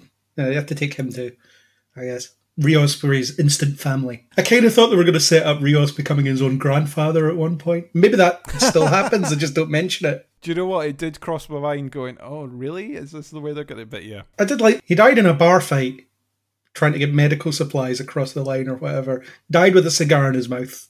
Died the way he lived. Well, I suppose that's comforting in a way. Is it? I don't know. He just dies in some bar fight. He was the captain of a starship. Is this really a trade-up? Is it a trade-up? Yeah, I mean, I guess he died fighting the good fight rather than he got hit by a bus because he was looking the wrong direction when he was crossing the road. So that's, I suppose, a more fitting end for him, I guess. I guess, yeah. Do you prefer to hear he also died of old age with his family and loved ones around him rather than he died in a bar fight? Yeah. Turns out his descendant turns out to be, oh God, himself. Dun, dun, dun. Just this weird loop that they've set up. They didn't really go with that. I suppose it could still be the case. My headcanon is that he is his own grandfather, or great-great-grandfather, or how many greats you need to put in front of it. However many of those, he is that to himself. Just like Fry. But it's valid headcanon. Yeah, why not? Not really any more to say on Rios. We'll probably touch back on him when we talk about the bookending scenario that the season does. But Seven and Raffi, I suppose they come under one bracket because they're setting up a relationship or continuing a relationship, I guess. I liked what they did with Seven in this season. The loss of her Borg implants gave her this new lease on life, gave her this freedom to engage with her humanity. She was the one that was really personable with people and managed to be kind and get information and get results that way, which is a bit counter to what you would expect from Seven, although I do think they wasted the fish out of water aspect on these characters because they act like such contemporaries anyway, that they just effectively blend in. You did have a couple of moments with that where it was that Seven said something about, we want to go up to the roof to take a digital photograph or something like that. She uses some really weird, not quite right terminology. But other than that, they blend in pretty well. And even if she had her Borg implants, would anyone have really batted an eyelid? Probably not. There would have been a little bit of a batting of eyelid, but yeah, I kind of agree the fish out of water thing was missing, and I don't know if it's despite how long this season felt. It was like they did it as a fast-forward element. We can't have them stumbling about clueless the whole time, so we're just skipping it. We're not really going to cross it, because there wasn't any sign of, oh yeah, by the way, we'll need credit cards, or we'll need money, or it just wasn't really thought about from that angle. There wasn't too much clunky dialogue. Like you said, the only bit was that sort of thing about the digital photograph. Her suddenly realising that people were treating her differently. I think she said a line of, oh, normally when I speak to people, they move back. They're more scared of me, but actually they were more willing to talk. I liked that element of it. I thought that was done pretty well. Although I think people would have just dismissed it in the 21st century as a piercing. Some weird face art that she had. A very elaborate piercing. Yeah. What's that thing above your eye? It's a piercing. Okay. We have people like that here. It's fine. People have some pretty elaborate facial art and so forth. So I don't think it would have necessarily caused as much of a stir as they thought. But yeah, they wanted the Seven is human for the first time in her life, really. She looks human. She's at ease with herself because in the first episode you have that ham-fisted, you're a Borg. And she's like, no, I'm not. I'm ex-Borg or whatever. You get all that. And then when she gets her implants back, which I just thought was so bloody stupid. It's the same configuration of implants that she had before in exactly the same places because she gets healed. It's narrative shorthand to say, oh, look, she's back where she started in that way, but not really because she's learned a lot. And then you have this weird last minute thing that they chuck in where Raffi says, you'd make a great captain. And then she says, Starfleet wouldn't let me in. Janeway threatened to resign over it. They wouldn't let me in because they were afraid of my ex-Borg status. And the more and more I think about it, the more you see Starfleet and the Federation making decisions out of fear and weird intolerances that they seem to have. So we saw it in this, or we have it mentioned in this, where we can't have a Borg on the team. Sorry, you're not allowed. And then you had the synth ban last season, which was a fear-driven response to an attack. Genetic engineering keeps coming up. That's prohibited. Again, out of fear of something that happened centuries ago, something that is also brought up in Strange New Worlds, the genetic ban and so on. It paints Starfleet and the Federation as being this weirdly, selectively tolerant organisation, rather than we're open to all. It's an interesting take. I would like to see them actually really do something with that in one of the shows. It would be interesting to see it covered. It kind of upset me a little when I heard that line. It's another one of those ones, a bit like the last season, where you catch up with Picard's former crewmates and find out that they've all had very depressing times since they left the Enterprise. Yeah. We already knew that Seven of Nine had not had an easy time of it because I think her introduction in the last season was her killing Ichab. So it wasn't exactly that her life was all sunshine and delight when she entered into season 1 either. But with this, you're kind of like, oh, so after all of that on Voyager and everything that she went through at that point, when she got back to the Federation after serving on a Federation ship for X amount of time, she gets back and gets told, no, you can't join Starfleet. Sorry. Nah, you're off. Go away. You're done. Thank you very much for all your hard work. Off you pop. We're not going to do it. And you sit there and think it's another one of these. Oh, so on that same line, I'm trying to work out what happened to all the Maquis crewmates when they came back. Did they all get thrown in prison? Well, we know from, or you don't because you haven't seen it yet, but from Prodigy that Chakotay was allowed to join the team again. Oh, well, that's fine. But he always had a special place in Janeway's heart, so that's fine. He was the only one. It was because he still had the Starfleet Commission, so they just recommissioned him. But everyone else, in prison. Everyone else, nope, you're out, done. I just thought it was a bit of a shame. You picture certain outcomes for characters when you watch a TV show, like the end of Voyager or whatever, and you sit there and think, I wonder what happened to those characters next. And when you hear that they got rejected by Starfleet and Janeway had to threaten to resign. But not actually do it, crucially. Not actually do it, because she's still there. And then Seven, oh, it's not worth it, I'm off. And did her own thing. And you go, okay, well, good on her, I guess, but that shouldn't have needed to be the situation. I'm a bit with you. I'm going, Starfleet don't always make good calls. We've seen that through the shows. I always talk about the very silly admirals in Starfleet, so I guess it tracks, but still. It didn't seem to be where they were going with the whole 7 of 9 plot or the Voyager plot. The whole idea was they were going to find a place for these people. when they come back, which includes Seven. Maybe they were happy to let her operate as a civilian scientist, but no, you can't be in Starfleet. It's going to freak people out. You can't be a captain. We couldn't ever put someone who was a Borg in charge of a ship. But also, it was a bit out of nowhere, this. I really wanted to be a captain, but Starfleet wouldn't let me. That's why I left. And it's just to set up that moment where Picard field promotes her and lets her sit in the chair because she's an expert on the Borg, and then does nothing with that expertise in that sequence at all. She just sits there. But it creates this desire in one episode that then gets carried into the next episode. It's almost as if it's a throwaway line that was thrown in because they've done this bit in the final episode. They filmed all the Stargazer scenes together, so we need to set this up somehow. And, oh crap, we forgot to set up that Seven wants to be a captain. Quick, chuck that in the previous episode. The thing is, if that was all it took, why did Janeway threaten to resign and not just always take Seven on dangerous missions and give her a field commission? Because she's not Picard, that's why. She's not Picard, that's why, yeah, okay. It's Picard's world, we're just living in it, apparently. Or it's all a fever dream. Who knows? But I liked what they did with Seven this season, broadly speaking. I did quite like that she was more human than she's ever been. And I think there's some better ways they could have done it, because you had the bit where Raffi was shouting at the woman at the desk when they were trying to find Rios, and the woman wasn't cooperating. Seven does thank her for her service and say she's doing a good job and so on. But I think they could have done more with that by acknowledging that Seven is white, pretty and blonde, and Raffi is not white and blonde. So therefore, people might not engage with her in the same way. And as soon as Seven goes up, bats her eyelashes, asks a couple of questions, she gets exactly what she wants. They could have done that. I think that might have made the point a bit better. But Raffi, she needs to learn the lesson. Don't shout at the person at the front desk. That means they won't want to help you. Don't yell at the customer service person. It's a lesson everybody should learn. It's a lesson everybody should just know. Because if you're being difficult, they won't want to help you. Simple as that. And Raffi, they played around with the fact that she was being manipulative. She's feeling guilty because Elnor dies. She also feels guilty because she laid it on thick and got him to change his plans and go to Starfleet because she wanted him there, not because he really wanted to be there at that time. That's thrown in. I thought that was okay. And it does actually back up the way Raffi's portrayed in the previous season. There's an episode, I can't remember the reason she does it, but she's manipulating Jurati a little bit. It shows that she has that potential and that capability. So that was okay. It was something she needed to learn about herself, but I don't think she ever really does anything with it. Yeah, no, it's true. She does have the capacity to be manipulative. I think it gave a stronger justification. At first, you obviously get the impression that, oh, she's become a lot closer to him over the passage between seasons. You get a little bit of that. When he gets hurt and when he eventually dies, you get that really powerful thing that she was there at that moment. They couldn't help it. They couldn't divert power. So you get all that pressure put on her at that point.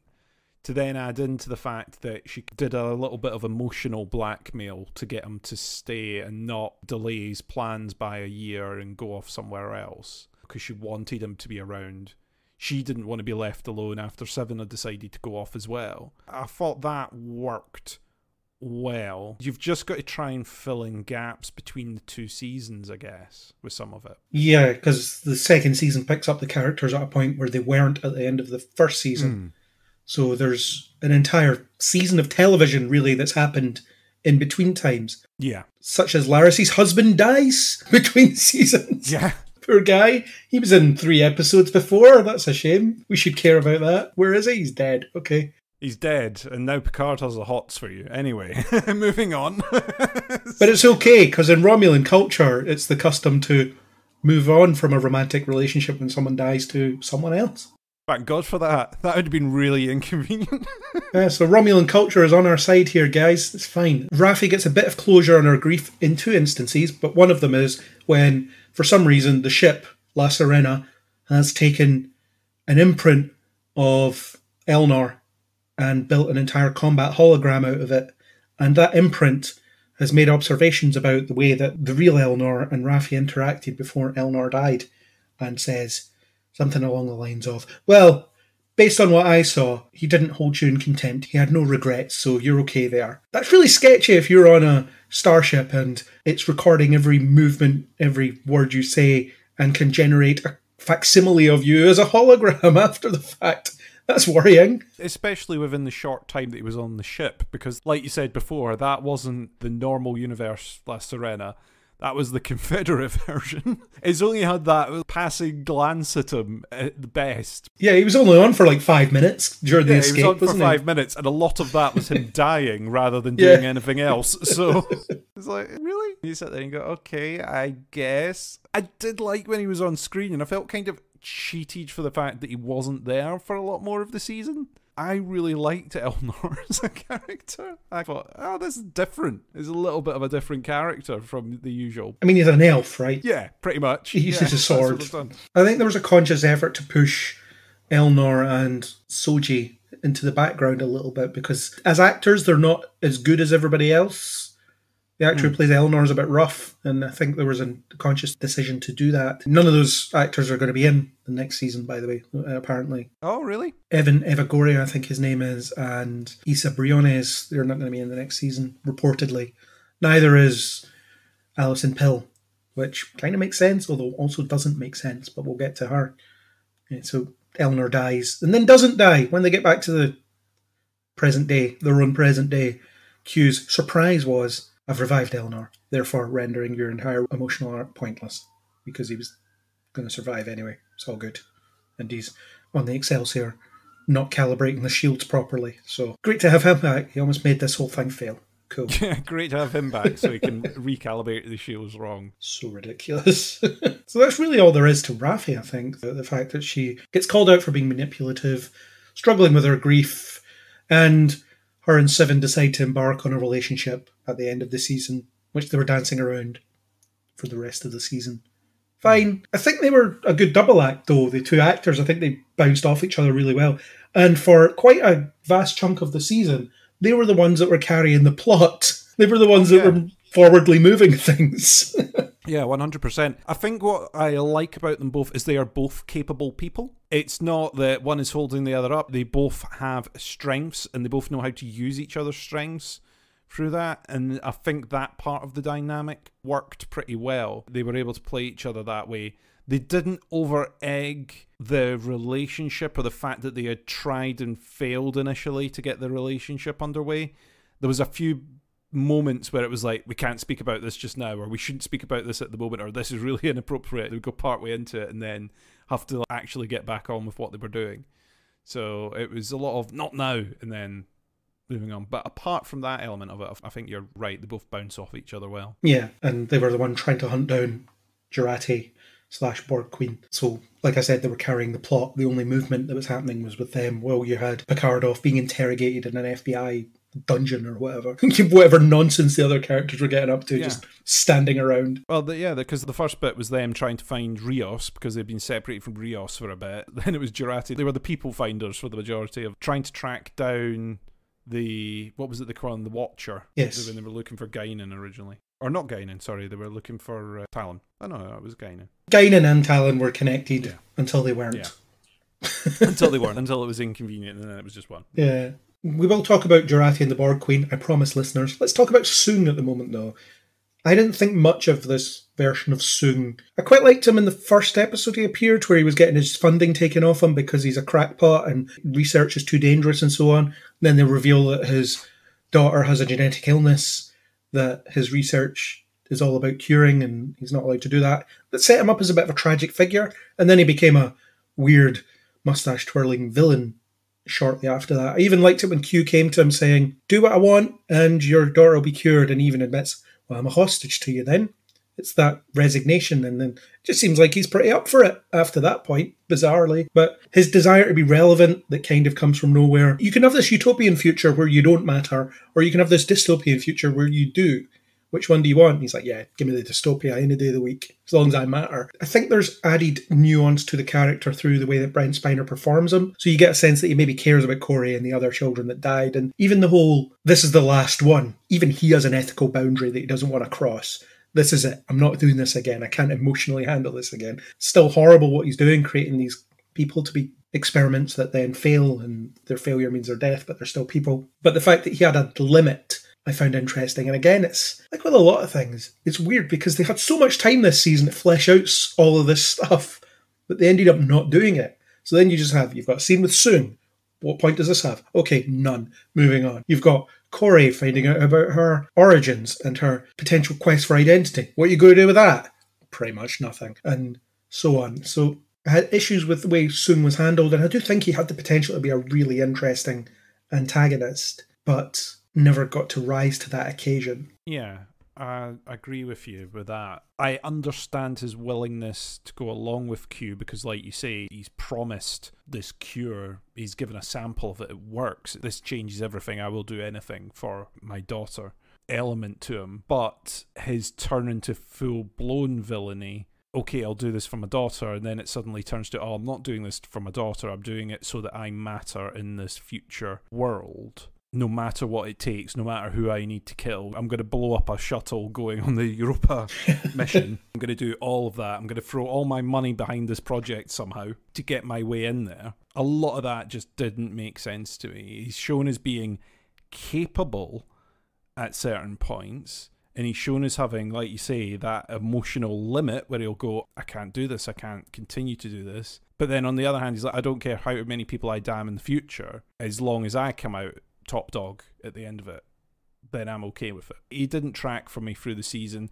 I thought there was some good bits in his performance. Like I said at the beginning in the spoiler-free bit, I thought there was some good performance elements, there was some good lines in there were some good bits, but you sit and you go, overall, for the whole season, it was like, oh, it's another Soong scene. All right, okay. Where's this bit going? Especially when you're seeing major developments happening in episode 8, episode 9, you're sitting there going, they can't conclude this in any satisfactory way because they've only got 1 or 2 episodes left to try and fit this in, and it's happening as C-plot and amongst everything else that's going on. They can't give it that depth because they've wasted time doing other things. Yeah, you have that bit where Corey runs out on him and then she's not seen again for weeks until the final episode. Yeah, she's not seen until she pops up in the library, and the idea is that she's getting guidance originally, we think, from Q. Is that the impression that we're supposed to get at the beginning there? I'm trying to remember now. Does Q give her the cure initially? Q gives her the cure. That was hard to say.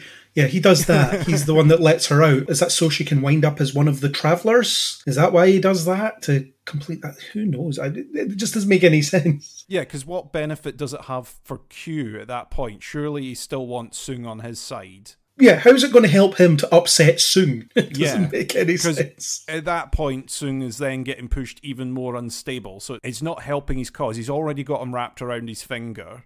So why release her at that moment? Unless he knows that she's going to get picked up by the Travellers. But it just didn't make sense. I didn't get it. I'm glad you mentioned the donation part because I'd forgotten about that. But I do remember thinking at the time, weren't you just disgraced? Weren't you just called out as being a mad scientist and all your research pulled, all your funding pulled? You're a joke within the scientific community. NASA will hear about that, surely. And when he comes up offering donations, we don't want to associate ourselves with this weirdo. We don't want to associate ourselves with this scientific footnote, this joke. That didn't make sense, where all that funding came from. Yeah, and, oh, we're so grateful. We really, really want your funding. You did hear it's launching in like a couple of days, buddy. You're a bit late with your funding. But I'm sure we'll spend it on some nice desk lamps around about here. It's about to take off. That element for me was a bit, okay. And surely there's other people flashing cash and stuff about higher than him. The fact at the end, it's like, oh, you've been invited to the launch. Yeah, that makes sense. Oh, I'm just going to break protocol and go through all these doors and go here. And oh, I'm just going to leave you here and I'm going to go off by myself. Thanks very much. It was funny, but it didn't make sense. You watch it and you go, no, this wouldn't happen. What's the, can I get 5 minutes with the astronauts? No, they just came out of quarantine. Does my funding not entitle me to 5 minutes with the astronauts?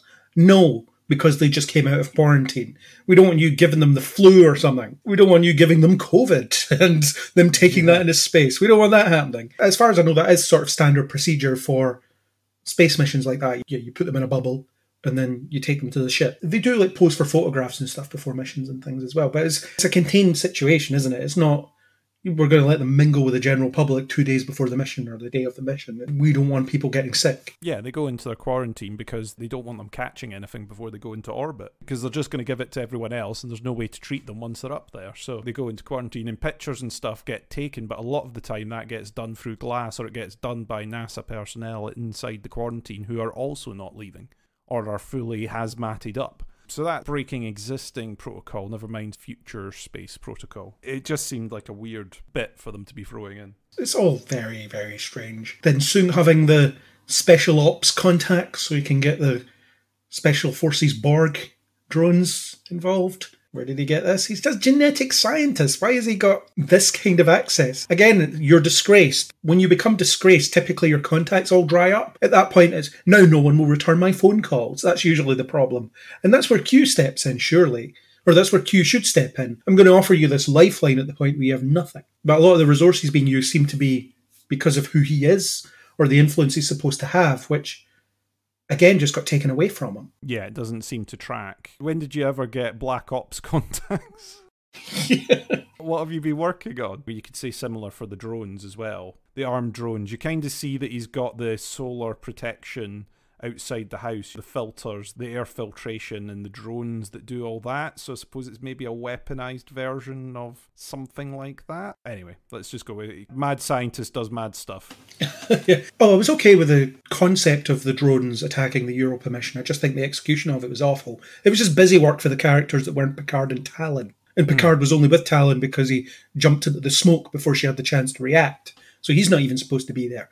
But the others, they go to Soong's lab and they have to solve this problem. But it's all just technobabble nonsense, isn't it? It's the same as in the bad episodes of Voyager. It's the reroute power to the main deflector dish and fire a blah blah thing. And then Harry Kim presses a few buttons and then it happens. And, well, we've got out of that, Captain. Well done. Job done. We're safe now. It was a bit like that. We can't get control of the drones. And then Raffi's like, hang on, I'll rewire it. And then she rewires it. And then Rios is like, I can control one drone. I'll just crash it into the others. Job done. There's no tension. There's no threat. There's no character to it. Dramatically, emotionally, it's adding absolutely nothing. They're just sitting there and they're just playing with drones. That's it. It was the line, we can't tamper with them because if we tamper with them, they'll blow up. That's what you want. Solved it. They'll blow up with us in it, but fair enough. That's the way it goes. Set something up so it's going to tamper with it on a timer. It's a set of scissors are going to cut that wire, and it's going to take 2 minutes for that to happen, or it's going to take 30 seconds for that to happen. Cool. So while that's about to happen, we're going to run. Then these drones can blow up. Yeah, or even then, you wouldn't have got the Talon talks to Renee scene, but it could have been, I'm going to give my life saving Renee's life by destroying these drones, by being in this room, because I have to be in this room for some reason. It's like at the end of Discovery Season 2, where they can't get a door shut for some reason. No, the controls are on the inside. They have to be pressed on the inside. Next time we're in Space Dock, we'll get some controls on the outside. We'll get that sorted. It's a bit of a design flaw there, but there was no threat to that because the characters were just shouting and then playing about with wires, and then Rios was on his joystick, and that was it. And there was nothing to that. But I was okay with the drones as a threat, and it's a good idea for someone like Soong to have a backup plan in case the neurotoxin doesn't work. So that makes sense.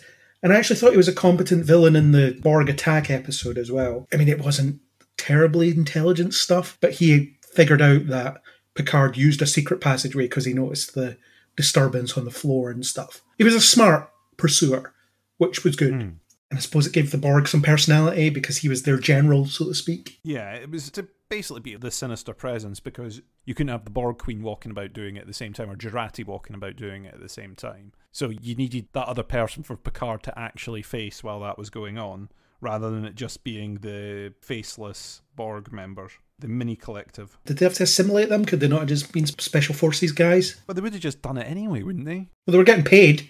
That was the point. They were promised money. Weird stuff in the finale. Again, when they're boosting the whole predestination plan that came out of nowhere. The idea that, well, before my family moved back into the chateau, we discovered bullet holes in the walls, and those were those bullet holes. So that must mean that this was supposed to happen.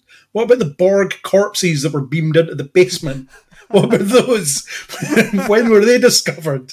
Were those there when you were there? Beam them into space. I do like the idea of just using the transporter to half materialize someone inside a wall. That is something that they should probably do more often. It solves a problem for you quite readily, doesn't it? But it does risk messing up the timeline because, wow, when the Picard family comes back here, they're going to discover all these corpses in the walls. Yeah, or all the components that were attached to the corpses in the walls.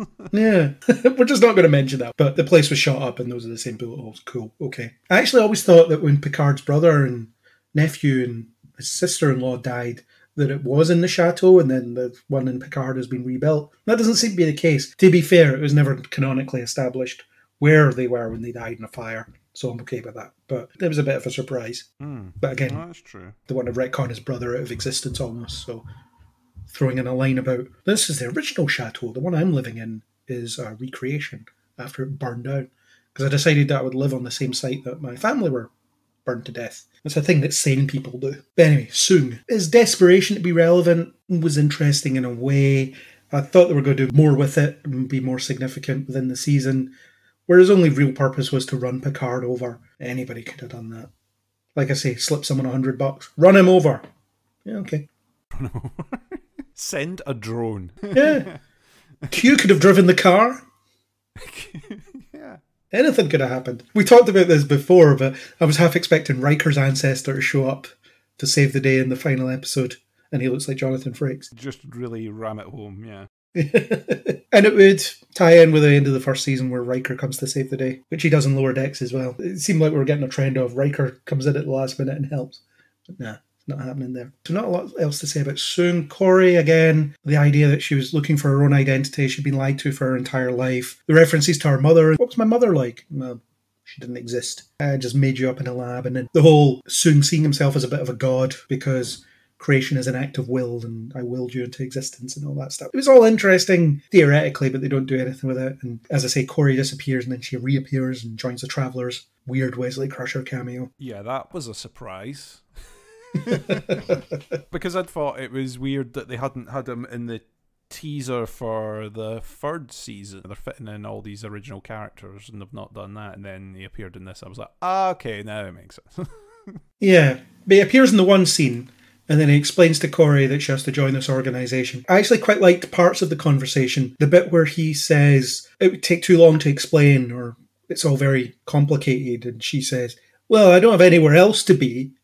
And he says, well, fair enough, I'll tell you then. I like that they shot down the mystery immediately, the needless subtext mystery. I think that was a nice call. So that person you've never met, Talon, behind that, the Watchers, they're all my doing, or our doing, the Travellers. It's all connected through me. I don't know how much of the original series you've seen, so I don't know if you know about Talon's connection to the original series. No, I don't. Trivia time. In the original series, there was an episode called Assignment Earth, which was intended as a backdoor pilot for a different TV show that was going to be set in the Star Trek universe, but it was going to be set in modern times for the original series, the 60s. So what happens is Kirk and the Enterprise go back in time for the flimsiest of reasons. The reasons are, we don't remember what happened in the 60s. Could you go back in time and gather some information for us? So they do. They go back in time and do it. It's really weird. It's a backdoor pilot. It doesn't have to be all that well explained. When they encounter a man called Gary Sivan, and he is what Talon is.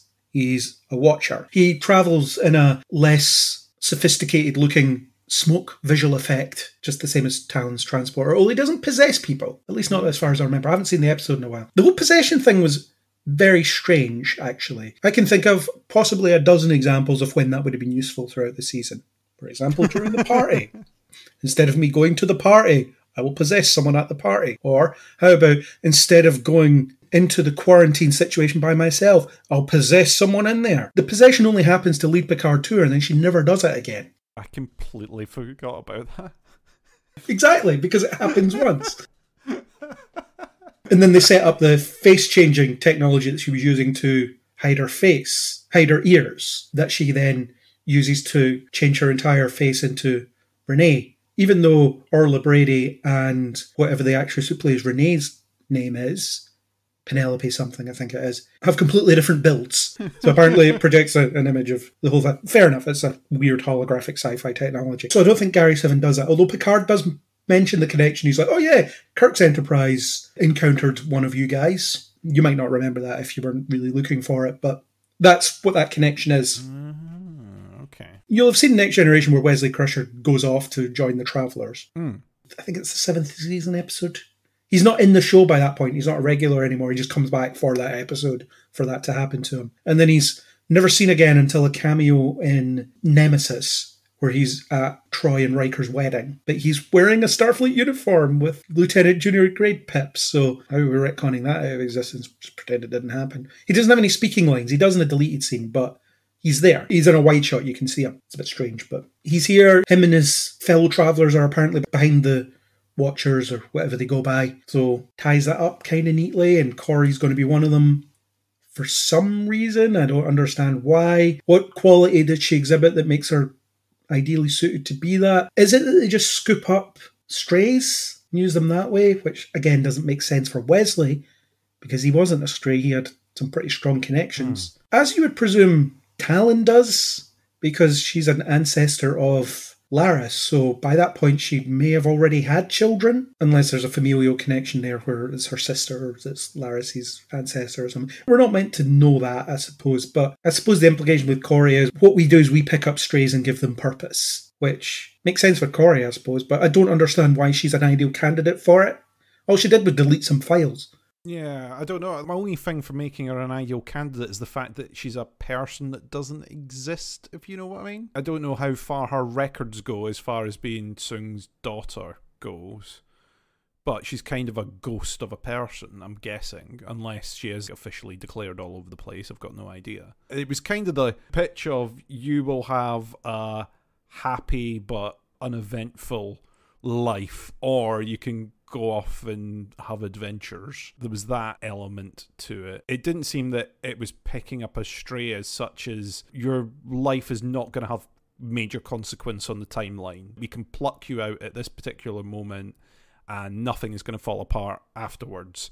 Sort of Legends of Tomorrow styley in the first season. Your important work on this earth is now done. You've completed everything that you needed to complete in order for the timeline to not be affected, and now we can pluck you out if you want. But I've just told you that you're going to have a long and happy life, which now means that I've affected all your future decisions, because now you know that you're going to have a long and happy life, so you're going to take risks that you wouldn't have taken otherwise and therefore die and have a short and very eventful life. It's that sort of element. So I don't know. It just seemed like we need to explain what happens to this character now, because otherwise people are going to wonder what they did for the rest of the timeline. That's all that seemed to me. Couldn't Guinan have explained? Rios went on to do this. Corey went on to do this. Yeah, but did Picard know about Corey? No, he didn't know she existed. Yeah, so Picard wouldn't ask.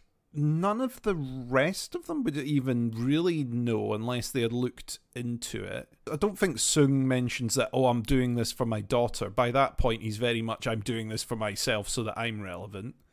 I don't think he mentions, I need this to cure my daughter or to keep my daughter around. So Picard and the rest of the crew aren't looking for another Soong running about, and they're not looking for progeny or anything. I guess he could have asked Guinan what happened to Soong, and she might have said which one or something like that. I don't know. There might have been a line like that. At that point, her part of that story was done. She didn't have any impact on Picard's side of it, or there wasn't any cross connection between it. No. And then she agrees to go with Wesley Crusher after a 2-minute conversation where he gives her a vague explanation as to what she's going to go on and do. He might as well have said, well, we just lost a member of staff, so we need a new one, and you're convenient. Yeah, we need Talon just died, so do you want to do what she does?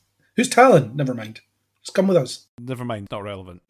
I've been part of all that has been going on here. Oh, really? I've got no idea what's been going on here because I've been doing my own thing, thanks. It's also when it comes to Will Wheaton, and I think it's probably the Big Bang Theory that's done this, but I find it difficult to buy him as an actor anymore because I think he's just so much Will Wheaton now, if that makes sense. So seeing him play Wesley Crusher, I did a bit of a double take. Now, when I look at him, I see Will Wheaton. Oh, it's interesting. I mean, he's played similar. He also played Dr. Parrish in Eureka, and that was very similar again in style. He wasn't doing like a different accent or anything weird or wacky from that. You could sort of take little elements of his personality in it. Obviously, it's a different character, and the Parrish character in Eureka was like a very arrogant, self-entitled guy, and that's not similar to Wesley or Will Wheaton in that sense. But yeah, he wasn't doing a weird accent or anything that made you think of a different character, I guess. So I guess it's kind of similar. He's in some of Dark Matter as well, isn't he? Yes, he is. He does a voice in Stretch Armstrong and the Flex Fighters, that Netflix animated show.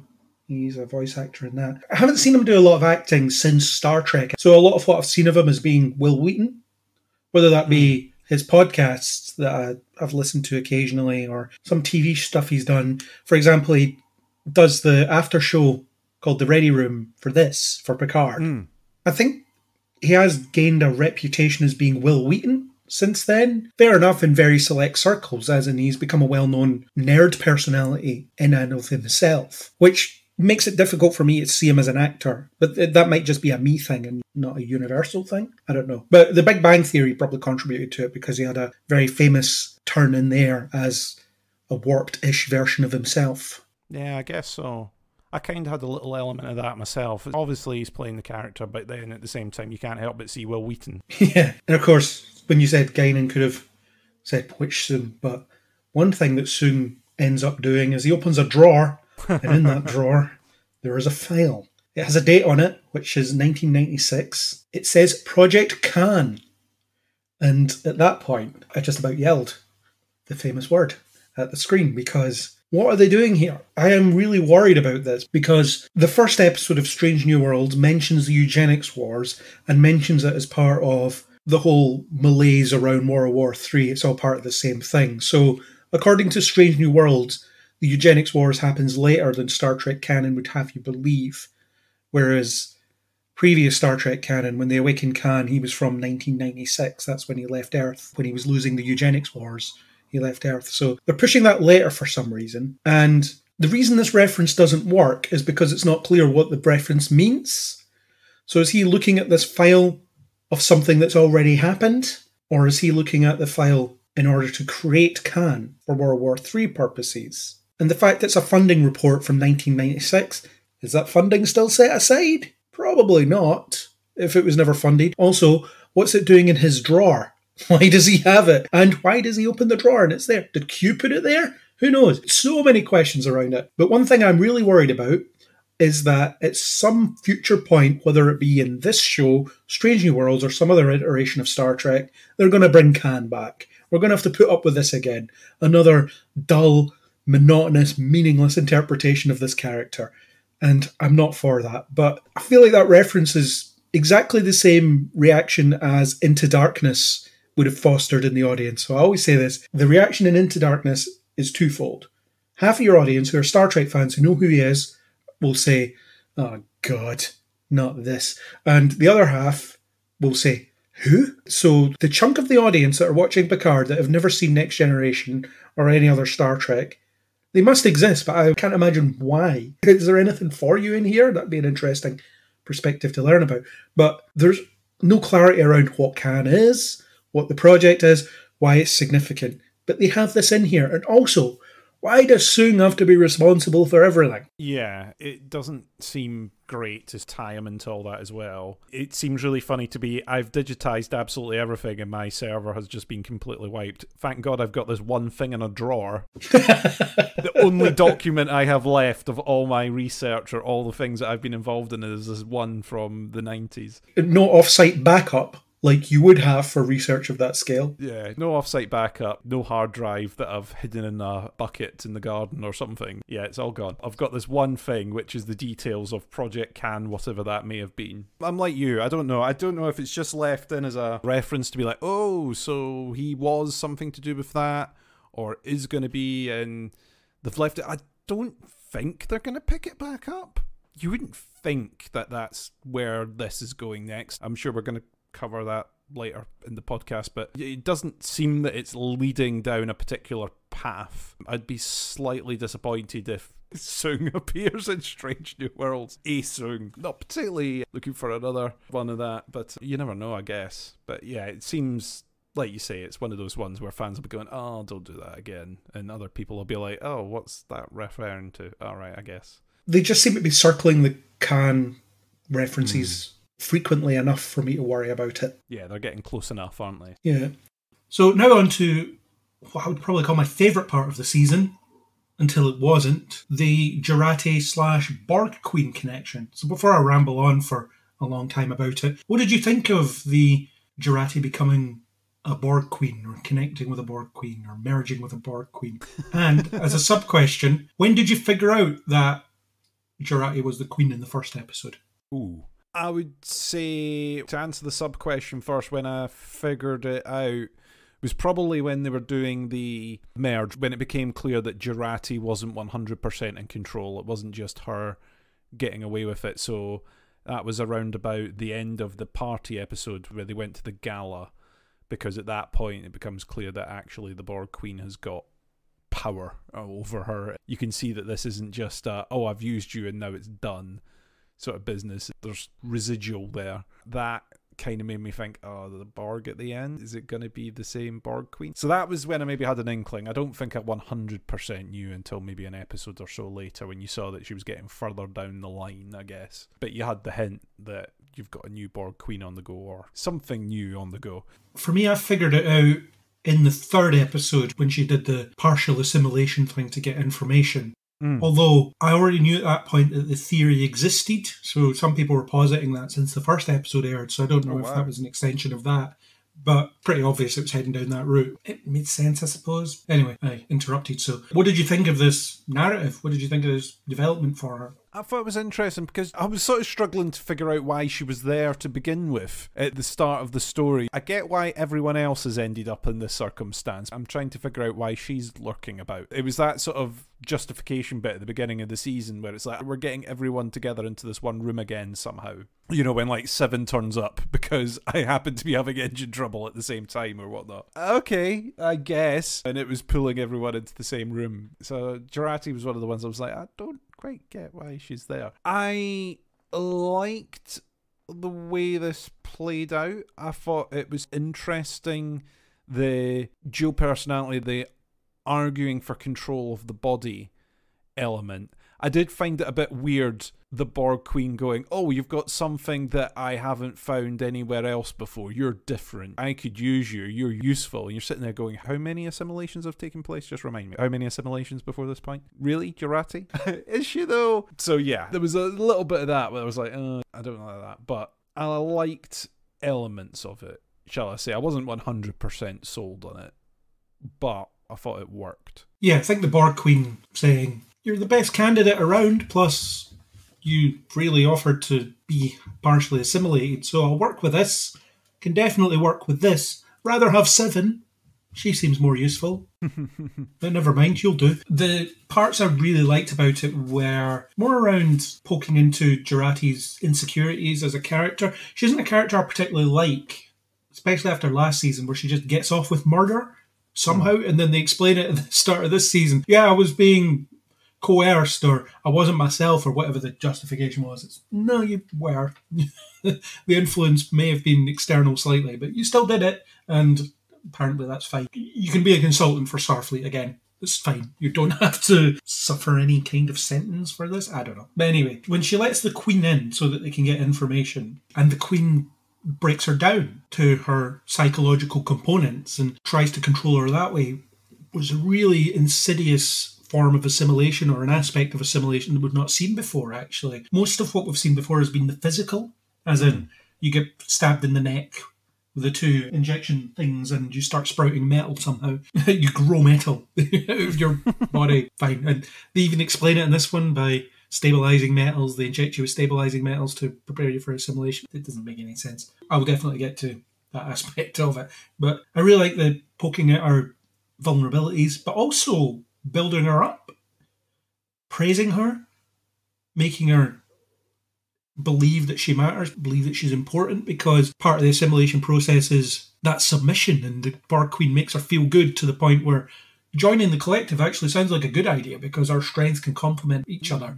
I like that psychological part of it, and I thought it played out really well, especially when Jurati thought she could handle it, and it's clear that the Queen was in control, or was seizing control. I thought Annie Wershing was a great Borg Queen as well. None of them have been bad, to be fair. Alice Craig, she was really good in First Contact and the Voyager finale.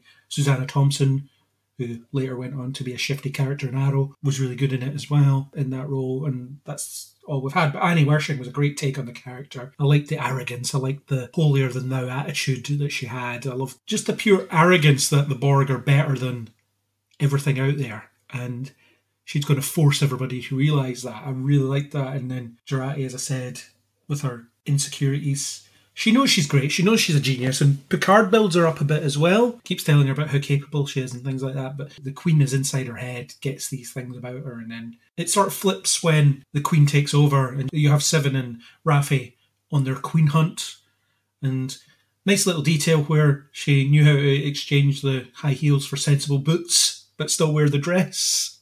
That was a nice little touch. That part was less good, where she was eating car batteries. That was really bizarre. But it was also eating car batteries while very near where she just killed a guy. So she didn't go far, that kind of stuff. And the Queen also facilitating, helping Picard, etc., by interrupting the gala formal event thing with bursting into song. I rolled my eyes at that point. It was horrible. It was just a horrible thing to have happen. It's so dumb, where she starts singing at the top of the stairs, and instead of getting arrested by security, they let it happen and the band joins in. Yeah, it's one of those ones where you go, okay. It only happens in TV and film, where it's the person appears and decides to start singing a song. The band apparently know exactly when to come in and what their cue is, and what key it's in, what key, how to play it in, when she's going to finish, all that sort of stuff. That all just happens. They've rehearsed it as a group, of course. They've rehearsed it as a group. The lighting tech knows to light her on the stairs and dim the lights elsewhere and do the whole thing as if it's all planned. Even when you plan it, that normally doesn't work. You've got to have a lot going for you for all that to work. It's just stupid. And it's something that you wouldn't expect to see in a serious Star Trek show as well. It starts verging into parody at that point. Well, it's the thing of, they need a distraction. Well, you could probably blow something up.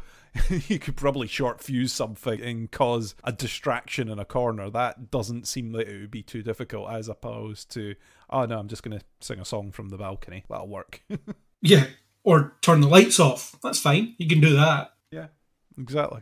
So dumb. Just so dumb. But that part of it was good. And then it was less good when the Queen had fully taken over and you lose Jurati until you get to the penultimate episode where it's the siege that she organises and you get Jurati properly playing the Borg Queen. I love how she emulates Annie Wershing's mannerisms. I think that was really good. And then she gets to appear inside her head, so to speak, while trying to stop her. I knew you were taking over, so I built all this in. And those endorphins you wanted to release in me were exactly what allowed me to come back, and then convincing her to, let's have a better go at the Borg, let's do a Borg cooperative instead of collective. We'll convince people to join up, we'll convince people to give up their individuality, we'll offer people second chances, we'll rescue people, we'll create the Borg as it should be rather than the Borg as it was. And the Queen, even though she's on the precipice of winning at this point, thinks, yeah, cool, let's do that. That sounds like a plan. Yeah, like you say, she's on the precipice of winning. It's not that she's in a super compromised position and she's got no chance now. It's like, yeah, I've kind of got this now. I've got victory, so no more demands from you. I'm kind of with you. I thought it was well acted, like you say, the point of copying the mannerisms and everything was very nicely done. However, yeah, at the end there, when you get this solution appears... And it's like, really? Is this the way this works now? A voluntary collective. So it's taking the dying and the weak and making them strong to then join up as part of it? I don't know. Does it work as a democracy? How does it work now? There was sort of a similar idea in the episode of Voyager where they encounter that derelict cube. Where the inhabitants of that cube were living on a nearby planet and they were individuals but they were still connected. They would connect to heal each other and stuff like that. Remember when Chakotay got mixed up with all them? It seems similar. You don't really get enough context for how this collective works and how successful they were, how much resistance, funnily enough, they encountered when they were trying to build this up. It's a reasonable idea. I just don't think the way that they executed it was very good because it was just, you're going to assimilate this ship and leave and you blow up the Europa mission on your way past, and then you'll get to go and put the Borg ahead of schedule by a couple of 100 years by the time you get to the Delta Quadrant and things like that. And she just backs down because of this emotional appeal from Jurati, this cooperation thing sounds good. You don't get the sense that the Queen is mellowing in any way throughout the season. No, it seems like a turnaround in that final episode. That seems to be it, the second to last episode. Yeah, okay, fine. We'll change. I need to, because we've only got one episode left, so let's do it now. Let's solve that problem. Because the rest of the time you've got the fact that she's plotting, scheming, and she's now I'm going to build the Borg better. I'm going to give us all the advanced technology. We can wipe out everyone now before they become a problem, and I know all the possible ways this can go wrong already. Which makes you think, how do they keep getting defeated in the first place? And even though Jurati throws in a line and there about it, it doesn't quite seem to be explained. Yeah, you'll always have a Borg Slayer. There will always be resistance. Resistance isn't futile. That idea is fine because the Borg are always encountering resistance. And I do like the idea that being a Borg is seductive, that submitting to the collective is seductive. That is brought up slightly in First Contact, where Picard cottons on to the fact that the Queen needs him to willingly submit to her. It's not enough for her to inject him and have it grow metal in his skin. And apparently when he was Locutus, he didn't fully submit, so the assimilation process was never fully complete. That's why it was able to be reversed. So that's all good. I think that's interesting that at some point in the assimilation process, the victim is convinced that this is the best way forward. And in a way, that's what happens to Jurati as well. Because she gets to the point where my body has been taken over by this foreign entity. The best thing for me now is to embrace this and become a Borg. But while I'm at it, let's become a different type of Borg. Let's start things new. Let's do it properly. Let's show it what it could be. Let's go hide off somewhere and build ourselves up to be that ship that you see in the first and last episode. Let's do that. And it's one of those things that this started, and then 300 years, 400 years later, this happened. It's the in-between bits that you don't get an idea of. Well, apparently it all went swimmingly.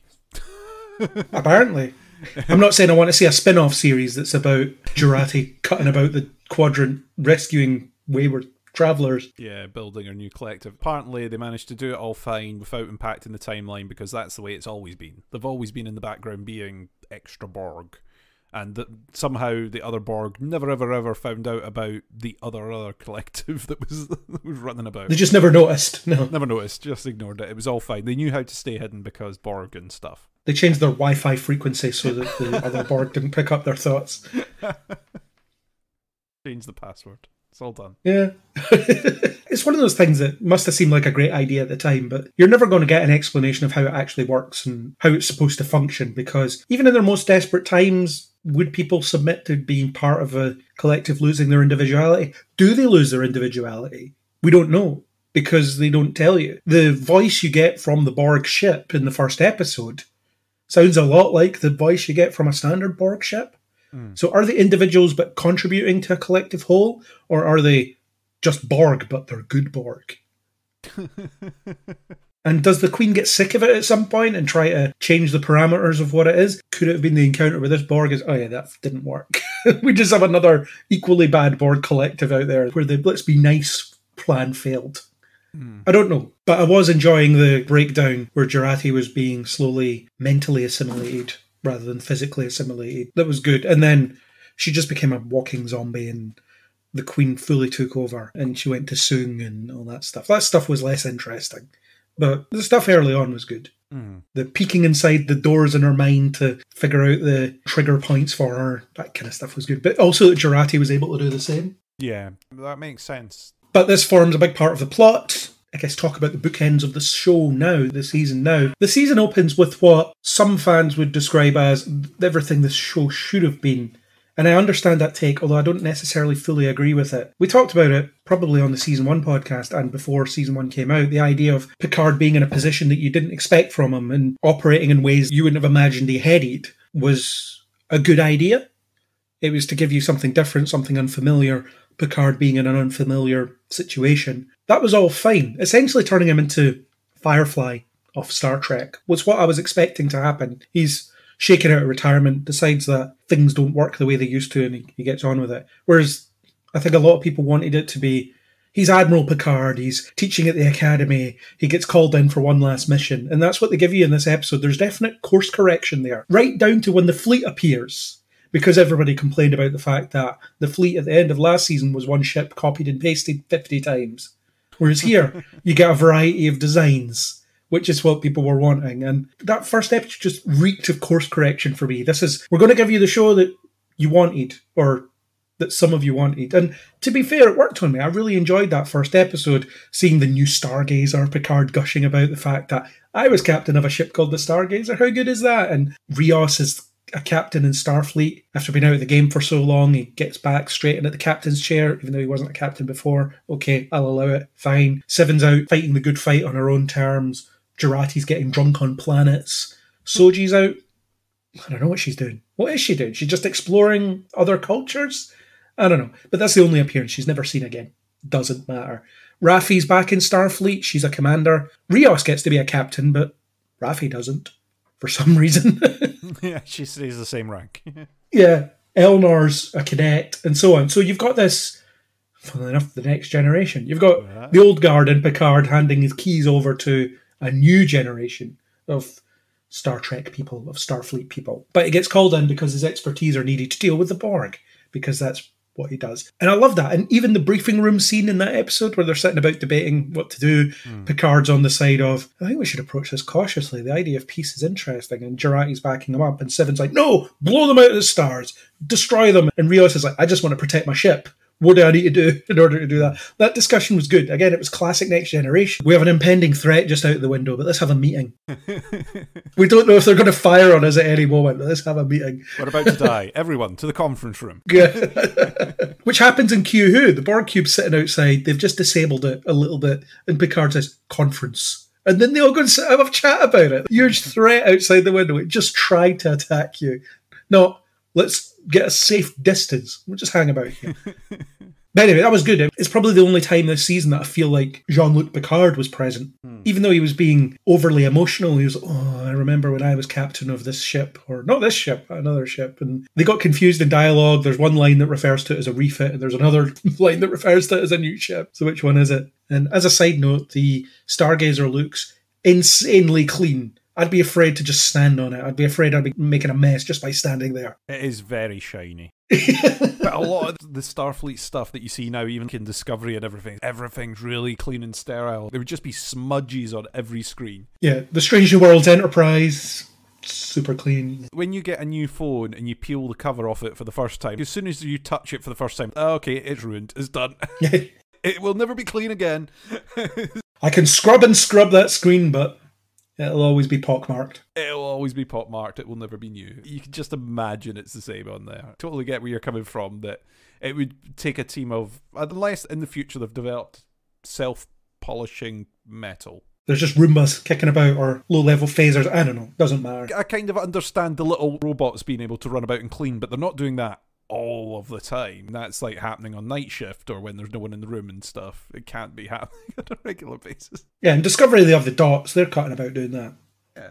Doesn't matter. Just a bit of a nerdy nitpick thing. But that first episode of the season, I was really on board with it. And the thing is, my enthusiasm was tempered because I knew that evil timeline and time travel stuff was coming, and I felt like I wasn't going to like it. And turns out I was right. But that first episode gave me a lot of what I wasn't expecting. That in media res opening of there being an attack on a Federation starship, and you see the uniforms and whatever, and then it cuts back, and then Picard is on the vineyard and talks to Laris, and they raise the whole, we should be a couple. No, I'm not ready for that conversation. And then he goes to give that commencement address at the Academy. Again, it was all good stuff. The idea of Picard being back in Starfleet, serving that old man function of, yeah, I'll hang around at the Academy and I'll tell people stories. And even like the little bit of advice he gives to Eleanor, where he gives him the book that Spock wrote.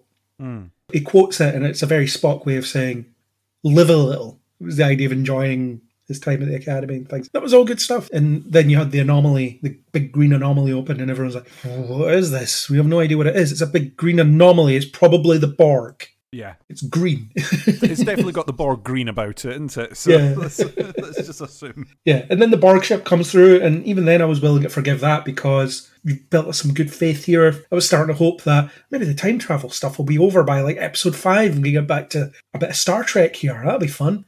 Nah, it's not what we're getting at all. This is just one episode thing. But did you feel the course correction thing? Do you think there was a conscious effort to try and get fans back in a way by saying, here's the show that you wanted to see for one episode? I think there was an element of that in there. It was like, here's where you wanted us to pick up last season. This is what you wanted as your opener last season, rather than picking up with Picard lurking about the vineyard, not wanting to be part of Starfleet or doing anything. It's not quite the character that you remember.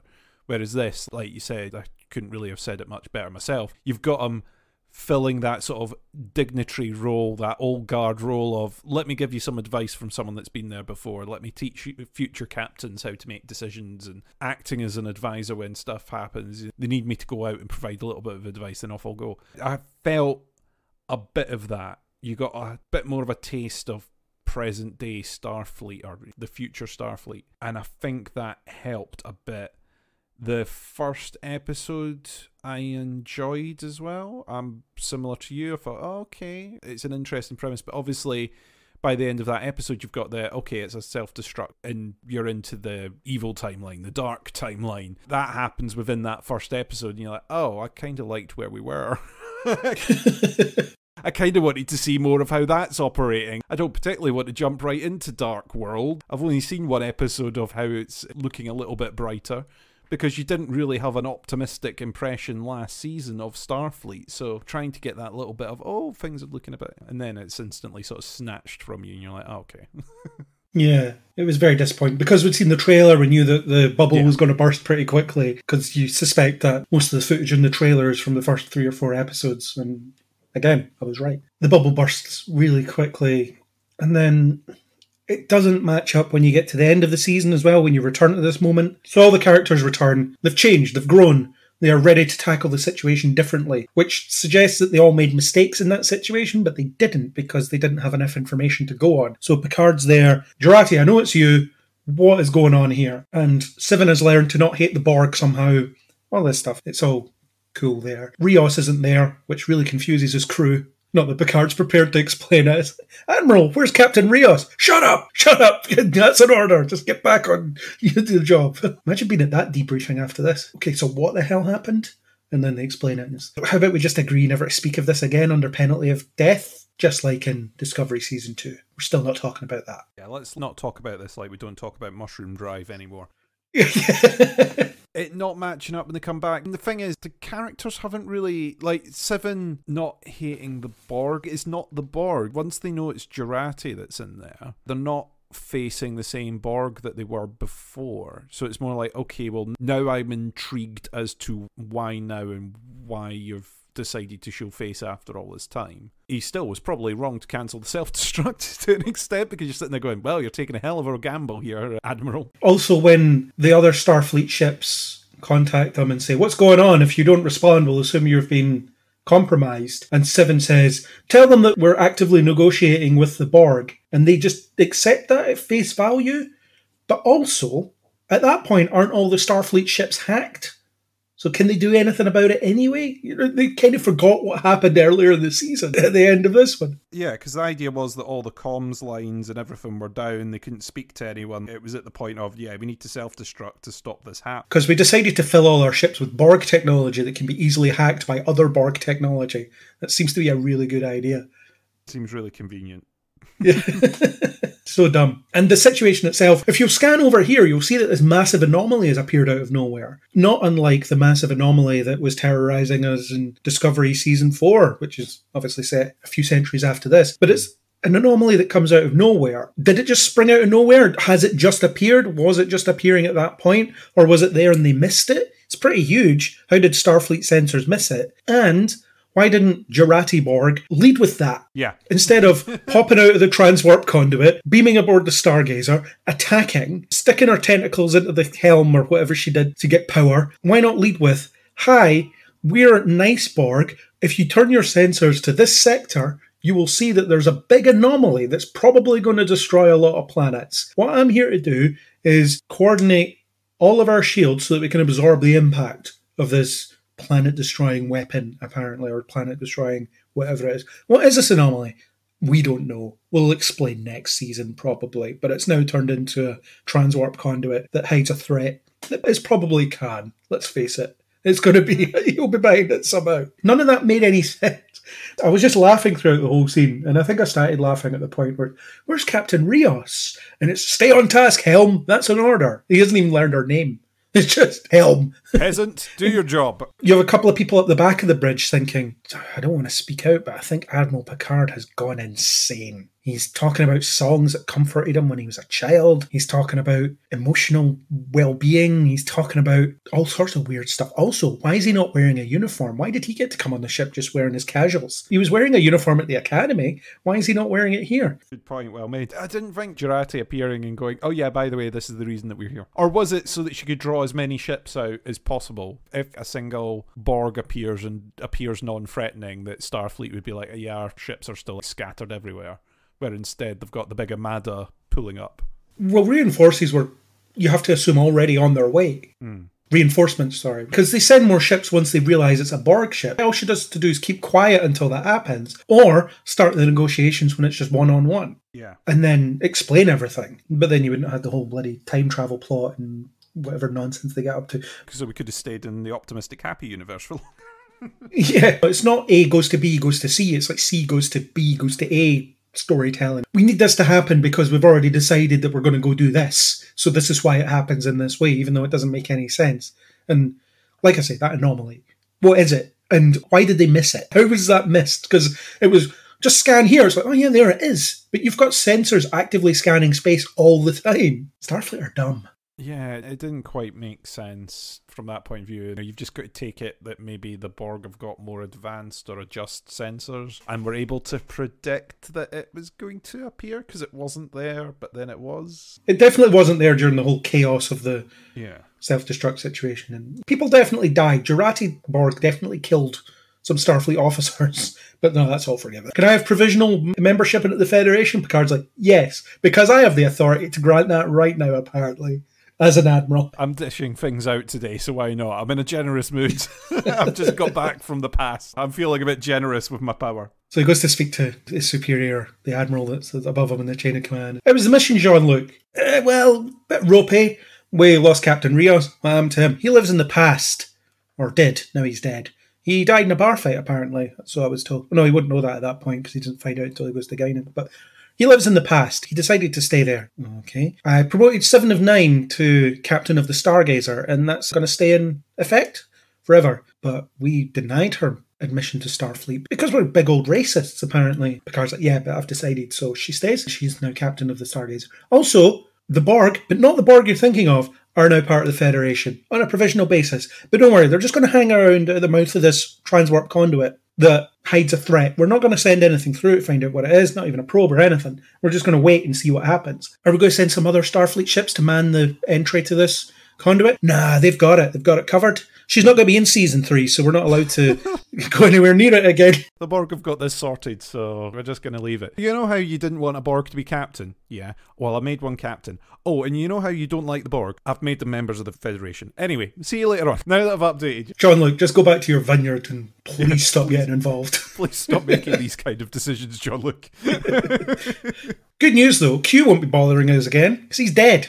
At least as far as I know. He could be lying. He's done it before. Yeah, but time means nothing to Q. Q can pop up whenever. But we hugged, so that's okay. It probably means he's really dead, but we have no evidence of that. Anything else? How about we just write this off as classified and just never talk about it ever again? Just, please get out of my office, Picard. Am I still needed at the Academy? It's like, no, we don't want you teaching any cadets anything. How about no? What about the nature of the mission? Well, I was burying some childhood trauma that I'm now over, so that's good. What a mess this whole thing is. And I had another note about the Stargazer in general. Obviously, the only crew member you know on the Stargazer is Rios. So his crew aren't named, which makes them about as well developed as most of the Discovery Bridge crew, funnily enough.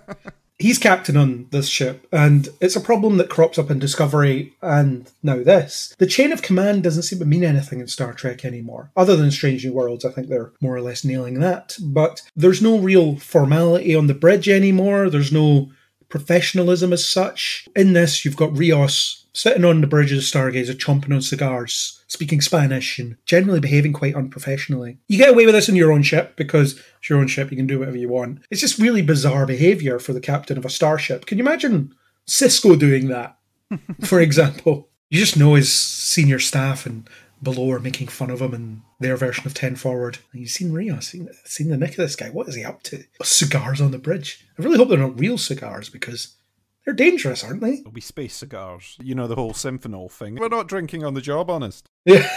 It's fake space cigars, so we're fine. It is funny that you hear Chain of Command getting talked about, but then quite often when you see them interacting, it's them all contradicting that, going behind lines and disobeying orders and running off and doing whatever they fancy, really.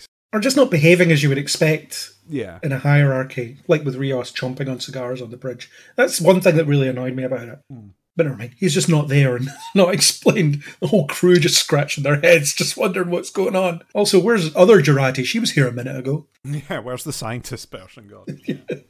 Really crazy stuff. And then, like I said earlier, Picard puts Seven in command because there's no one on the ship that has more experience with the Borg, which is probably true, except she has zero experience with this Borg. And does she exercise any of that experience when she's in the chair? No, she doesn't. Like we said earlier on, there's no reason for that decision to be taken at that moment, apart from the fact that they're trying to right a previous wrong, but they're not doing that correctly. It's not Starfleet have changed the system and they're letting Borg be captains now. The whole system's fixed. Any ex-Borg can now join Starfleet. Oh no, Picard has done a quick rule for this field commission, which in theory would just be for that particular moment. But even then, it's the ship needs a captain, not a Borg. There's umpteen other people standing around them who are familiar with the ship, current protocols, and what's going on, other than Seven. So it just seems a bit odd. And then all it was to give the order to communicate with the other ships and say that we're currently in negotiations. That could have been done by anyone on the bridge. He could just shout that order himself. He didn't need someone else to shout that order. There's an admiral. There's already a ranking officer there. She also wasn't the captain at that point, I don't think. Yeah. Oh, what a mess. What a mess this all is. And then they just basically sit in front of an anomaly and get fired at with their shields up. That's all it is. Yeah. Bunch of ships sitting in front of it. But lots of people got excited about all the different ship designs. And yeah, sure. There was some cool stuff I saw on Twitter. Some of the designers from the show basically tweeted out all the different models and the different ships that they had. Oh, they had a blast, didn't they? Building that. Yeah, there was quite a lot that went out into all the different ones that I'd put in. I didn't realise that there had been so much hate over the fleet from the last season. I didn't realise that had been a thing, because I was like, oh, that's quite interesting that they're going into details of all the different ships. I didn't realise that it was to directly compete with, oh, just in case you thought that we made all these the same, here's every individual ship that you can see in this fleet and how we've made them all unique. Yeah. It's interesting that the Stargazer's at the front of it rather than the Enterprise. It's not the biggest. It's not physically the biggest in that fleet, is it? No. It wasn't the closest. It got specifically sent there. You know why it is. It's to draw the connection to Picard's past, isn't it? Yeah. It's just a mess. I'm just going to keep saying that because it is. What did you think of the evil timeline then? We haven't actually talked about that at all. It occupied one full episode and about 5 minutes of another episode. It featured in 3 episodes, really, but only about a minute of the first one and then almost none of the third one. I was glad that it was just one episode fully spent there, really. I was glad that that was it, because I hate these kind of alt-world timeline things. Sometimes it can be interesting just to see the actors stretch their muscles and do something a bit different, where they're playing an evil character or an evil version of themselves and all that. So it's like, okay, cool, I guess. But it's these alt things, it's always, well, this is no consequence. This is about to get erased, deleted, and gone. I don't really want to spend tons of time looking at all this because it doesn't matter. It's about to be deleted off. You're about to bin it. It's not of consequence. It's all going to get erased. So, okay, cool. It's interesting seeing what's happened. Right, okay, let's move along. I thought they spent the right amount of time there. They spent an episode to establish that it's evil, it's different. The characters who they've inhabited the bodies of at this point, or their other selves, have been different. Picard collecting trophies of his enemies, the skulls of his enemies. That's dark. That is a dark Picard. I like the fact that they had changed the portrait around, because I think they had one of them in front of the Enterprise, and then it's changed for like a very wartime general painting in there. I do like that evil Picard still likes to lurk about a vineyard. With his slaves. With slaves to make it a bit different, but yeah, he's still chilling at the vineyard. Still has his android body for some reason. He still has the robot body.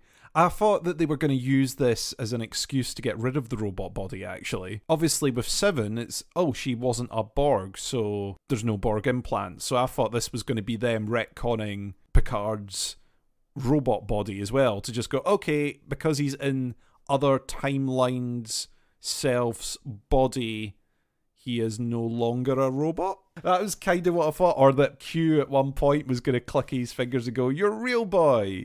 Yeah. And he gets his body from Gul Dukat for some reason, because apparently Gul Dukat's well known for making android bodies. My interpretation of that line was that he had been injured in some way by Gul Dukat, so it ended up with the robot body, rather than he got the robot body through the interaction with the rest of it. I hadn't considered that. Yeah. It's vague, though. Yeah, that was my take on it, but I might be completely wrong. It might be that Gul Dukat is building robot bodies. He's a weird guy. He's into all sorts of stuff. Yeah. But yeah, I thought it was, he had a big fight and he was almost going to die, so they ended up pulling resources together to get him his robot body. But presumably that means there's a lot more people rolling about with those robot bodies in this alt timeline, if what I'm saying is right. It seemed a bit odd to go, oh yeah, you're still a robot, by the way. Let's clarify this before everyone else questions it. We need a line in here saying that you're still a robot, so here you are, you're still a robot. Yeah, because we can't just forget about it like everybody wants to for some reason. Yeah, but you can't delete it out. Well, you know what would have happened if there was no mention whatsoever about it? People would still be, like, we would be sitting here going, well, is he still a robot now? What happens? Yeah. So I hated the totalitarian timeline stuff. And the thing is, sometimes, even though I don't like that concept, I mean, I have liked that concept in the past in the Mirror Universe stories and original series Deep Space Nine, Enterprise, and Discovery as well. I thought they did a good job with it. But there was a lean towards doing darker Star Trek, more evil Star Trek type stuff. In the same way that there's a current obsession with evil Superman, which I'm sick of as well. I didn't find this totalitarian reality in any way interesting. They didn't spend an awful lot of time exploring the mechanics of how it works, other than Picard's a ruthless, bloodthirsty general. Sivan is the president of the Confederation somehow. Jurati's a lonely researcher that talks to an AI cat voiced by Patton Oswalt, which I thought was really funny. That was a really funny touch. Elnor's obviously a foreigner. Raffi seems to be some kind of bounty hunter, I guess.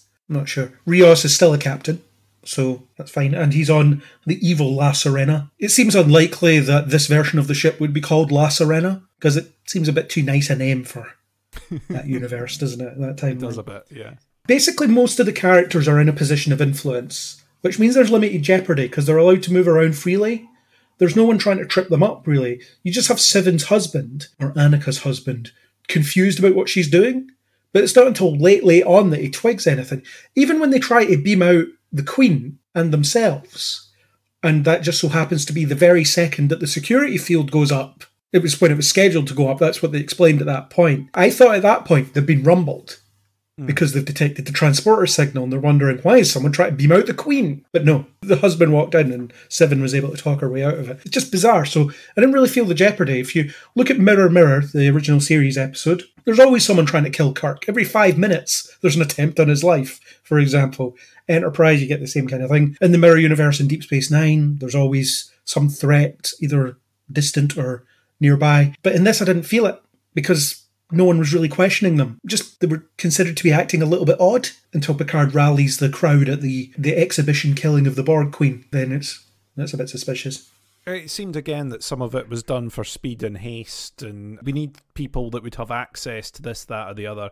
I found it really weird having Sivan/Annika as the president. Do you really need someone to be that high up the chain, the president? You've already got Jurati with access to the Queen because she's doing the researchy stuff. The little cat made me think of Badgie in Lower Decks. Yeah. Just because of the animation-y sort of thing. You already have Jurati with access to the Queen. You've already got Picard in a high rank. Do you really need to escalate it even further to, and we've also got the president? I was like, why? It just seemed to take it a bit too far for it. Like I say, these stories, sometimes it can be interesting to see actors doing something a bit different, or you see an alt take. I think my problem is that I like some of my Star Trek to be an optimistic future, and I get that optimistic future maybe seems too far off. But that's why it's more important. Yeah, that's why I want to see it even more. If I want to look at dark dystopian future, I'll look out the window. Please don't turn my Star Trek into that. I need something to think that maybe it all works out. Maybe it gets better. to keep seeing the dark timeline stuff, you're like, oh. And part of the problem with it, I think, is because all of our characters are their true selves, then you don't ever get to see an example of someone familiar being corrupted. All the other characters you meet just belong to that timeline. So it's not as if one of them is evil. This is the point where you could have pulled in like an evil Riker at the side of Picard, maybe, or something, turning up at the same time. I don't know. Maybe it would have been too much. But you had Seven's husband who was suspicious. It would have also been useful to have a evil Riker who is then suspicious of Picard acting weird. If you had had something like that also going on, maybe. I do love how naturally Seven took to it and how quickly she figured out what was going on. Meanwhile, Q was just explaining to Picard what was going on. Seven was figuring it out on the fly. Well, I can smell, so I'm not dreaming. And then she very quickly researches who everyone she's met recently is in this universe. So contacts Rios when he's out on the battlefield on his ship. And she says some very pointed phrases that will be understood if he is who she thinks he is or who she wants him to be. And then he responds with, Seven? It's like, right, cool. We're on the same page here. Good to go. I love how she just navigates that timeline really easily. But like I say, there's no threat to it. And part of the appeal of those previous quote-unquote mirror universe episodes, whether they are actually in the mirror universe or whether they're a slanted alternate timeline, like yesterday's Enterprise, for example, where the characters are noticeably different. But the mirror universe, you get plenty of examples of skewed versions of characters that you're aware of. So in Discovery, you got Giorgio, her mirror self, and so on and so forth. And the original series, it was everyone except the ones that beamed through. Deep Space Nine, usually only one or two of our characters that crossed over. So you got to see a flavour of what people are like over there. Whereas with this, you don't. And that's a bit of a problem. So it just feels like it's a bit of an incidental issue that they have to work through. And to be fair, they spend, like you say, about as much time as is comfortable. If you have to do this story, get out of it as quickly as possible. And they did. Yeah, you need to be in there long enough to get the idea of what's going on, but short enough that you're not lurking about for too long in it. If you've got to do it, you've done it the right amount. I'd rather you didn't need to do it, but you've done it the right amount, if that's the way to describe it. It wasn't very good, basically. And I think a lot of the COVID restrictions were on display in that one as well. It very much looked like everybody was a bit too far apart. There was a lot of artifice to it. It's not an episode I'll ever plan to sit and watch again, because it offers me nothing, except from the scene between Q and Picard. Their conversation is very good. Yeah.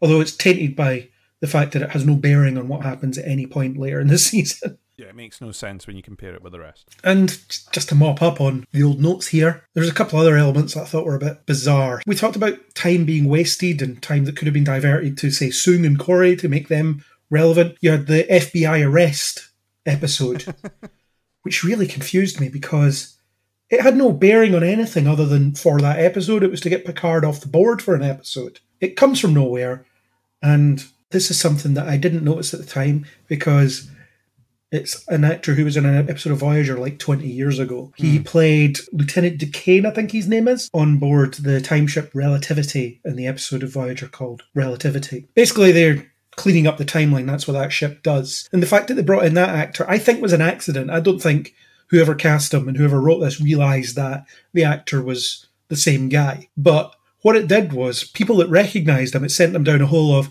the Relativity's here cleaning stuff up. But then, by their own time travel rules, the Relativity wouldn't exist because it's part of the true timeline. Unless it does. Unless it's not affected by the timeline. Who knows? I would have bought it in that way because none of it connects to anything. So yes, why not have two different timelines at play at once? Why not? But I think that would have actually been more interesting. Picard, we're here to sort this out because you have made a complete mess of everything. So we're here to fix this. But no, he's just some guy. He's just some FBI guy who saw Vulcan when he was young and now is obsessed with aliens. He's, as I'm told, Mulder, effectively. He's the one who believes, and he doesn't have a Scully who's the skeptic backing him up, but arrest Picard. They verbally joust for a bit, and then he gets let go. And Wells, his name is, gets fired. And then he's not seen again.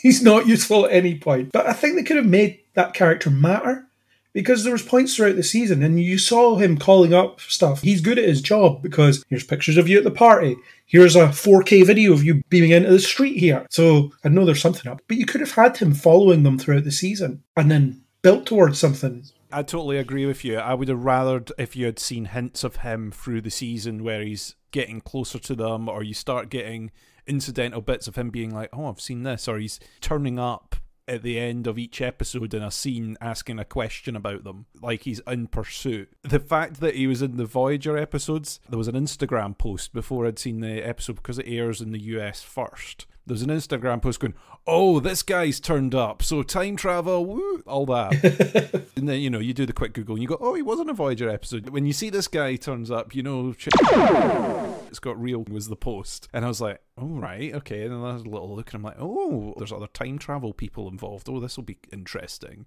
They've arrested them under the guise so that they can pull them to one side and set them on the right path, or take them off the board because they're trying to correct it.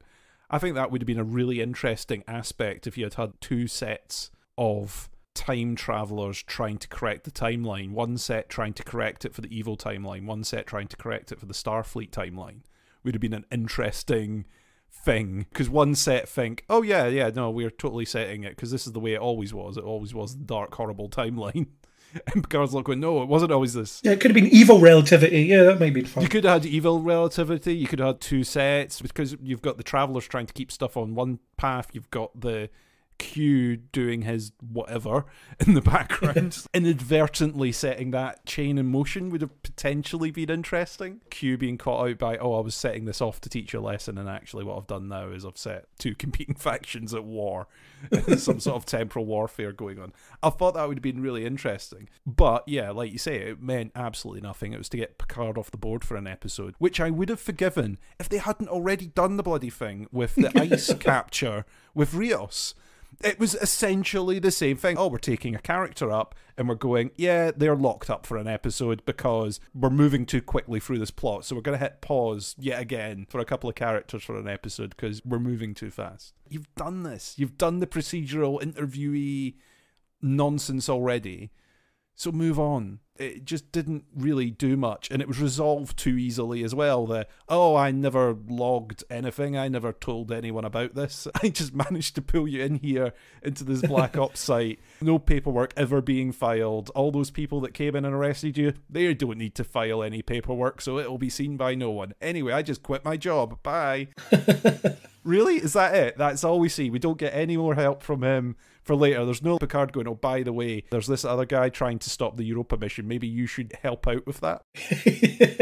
Maybe before you hand in your resignation, maybe use your contacts to beef up security around this guy. Was it not that he was fired? I'm sure that was mentioned, that he was let go. Was it fired as well? Yeah. Was it? Oh yeah, he was fired because he had called the raid. That was it. He had called the raid and it wasn't aliens. It's my mistake. So yes, so Picard couldn't say, by the way, go and arrest Soong. That would really help us if you can do that. Yeah, maybe you should arrest Soong instead. Yeah, I guess. Yeah. It was too tidy. It was too much of the, once again, someone believes the story told sort of thing. It was just too easily resolved for it to take up an episode, to do that, to leave it in the cliffhanger. Inadvertent casting of that actor. If I was more skeptical, I would have said there was rewrites and stuff involved, but I don't think there was. I think it just genuinely was that they hired the same guy by accident. Yeah, he lives in Canada. He's an actor. If it had been, we've hired this guy, he once played an ensign in a random episode who got into trouble with the law or something, you'd be like, oh, that's fine. But the fact he played a character who was a time traveller is kind of like a, oops. Yeah. Maybe not that guy. But anyway, they did it. And like I say, my main problem with it was you've kind of already done part of this story. I'm not really wanting to have another Prison Break episode. I was glad that they didn't have to break him out or do anything like that. But at the same time, I was like, we've already kind of had this. We're time travellers and we can't tell anyone that we're time travellers, but we're stuck. But we need to get on with the plot. But we need to tell them. So we'll let this guy know now as well. And then Q turns up for a chat with Guinan because the summoning worked. It just took him a while to get there. Don't get me started on the summoning him from a bottle or something like that. We had a drink and agreed not to bother each other anymore. The Elorians and the Q, and this is how we summon them. Okay. We came to a truce and we bottled the essence of that truce.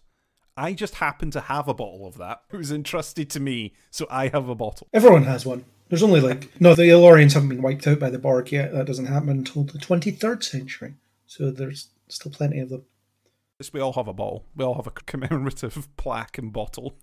Yeah, we'll do that. But Q turns up, he has a chat with Guinan, and it is just to set up, the whole point of this is for Picard to get over his trauma, because everybody that's experiencing trauma is stuck in the past, just as Picard is, and the trap doesn't matter, it's the escape that matters. Okay, why are we having this conversation just now? Why is, across the whole season, only 2 scenes between Picard and Q? Why bother getting Q back? Because, again, with a few tweaks, this season, you could have excised Q from the season entirely. Okay. You could have got rid of him. I don't think he was necessary at all. The stuff that he ends up facilitating could be facilitated in other ways. Yeah. So dumb. And the last note I have of stuff that annoyed me is the overuse of familiar music, particularly the Star Trek fanfare. And I'm referring specifically to the episode where Picard goes to meet young Guinan. It's used 3 times in the same episode. I think it's always attributed to Picard. Anytime he goes off to do something, it's met with Come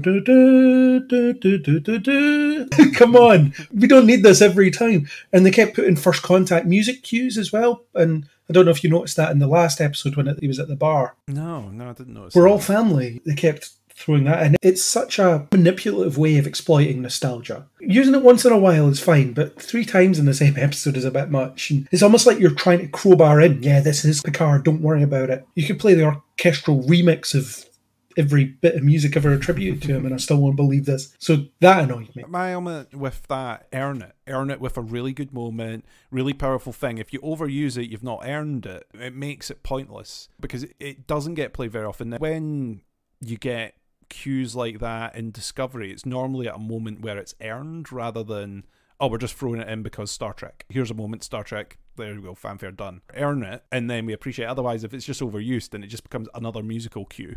And it loses its shine. And don't do that to it. Yeah. It just really annoyed me, so I thought I would get that in there. You may have noticed this being more of an audio buff than I am, but there was some really bad ADR in the last episode.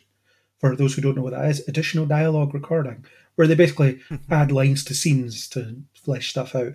There was 3 egregious points that I have notes of. One was during the drone hacking sequence. There was lots of off-screen dialogue explaining stuff as if it's, oh yeah, this isn't anything, so we need to explain that. So you get lots of shots of the wires with Raffi's voice explaining what she's doing. And there was another 2 egregious points. When Picard jumps into the smoke transporter with Talon, Raffi says, what is he doing? And it just sounds weird because it doesn't match up with any of the dialogue in the scene, and again, spoken off screen.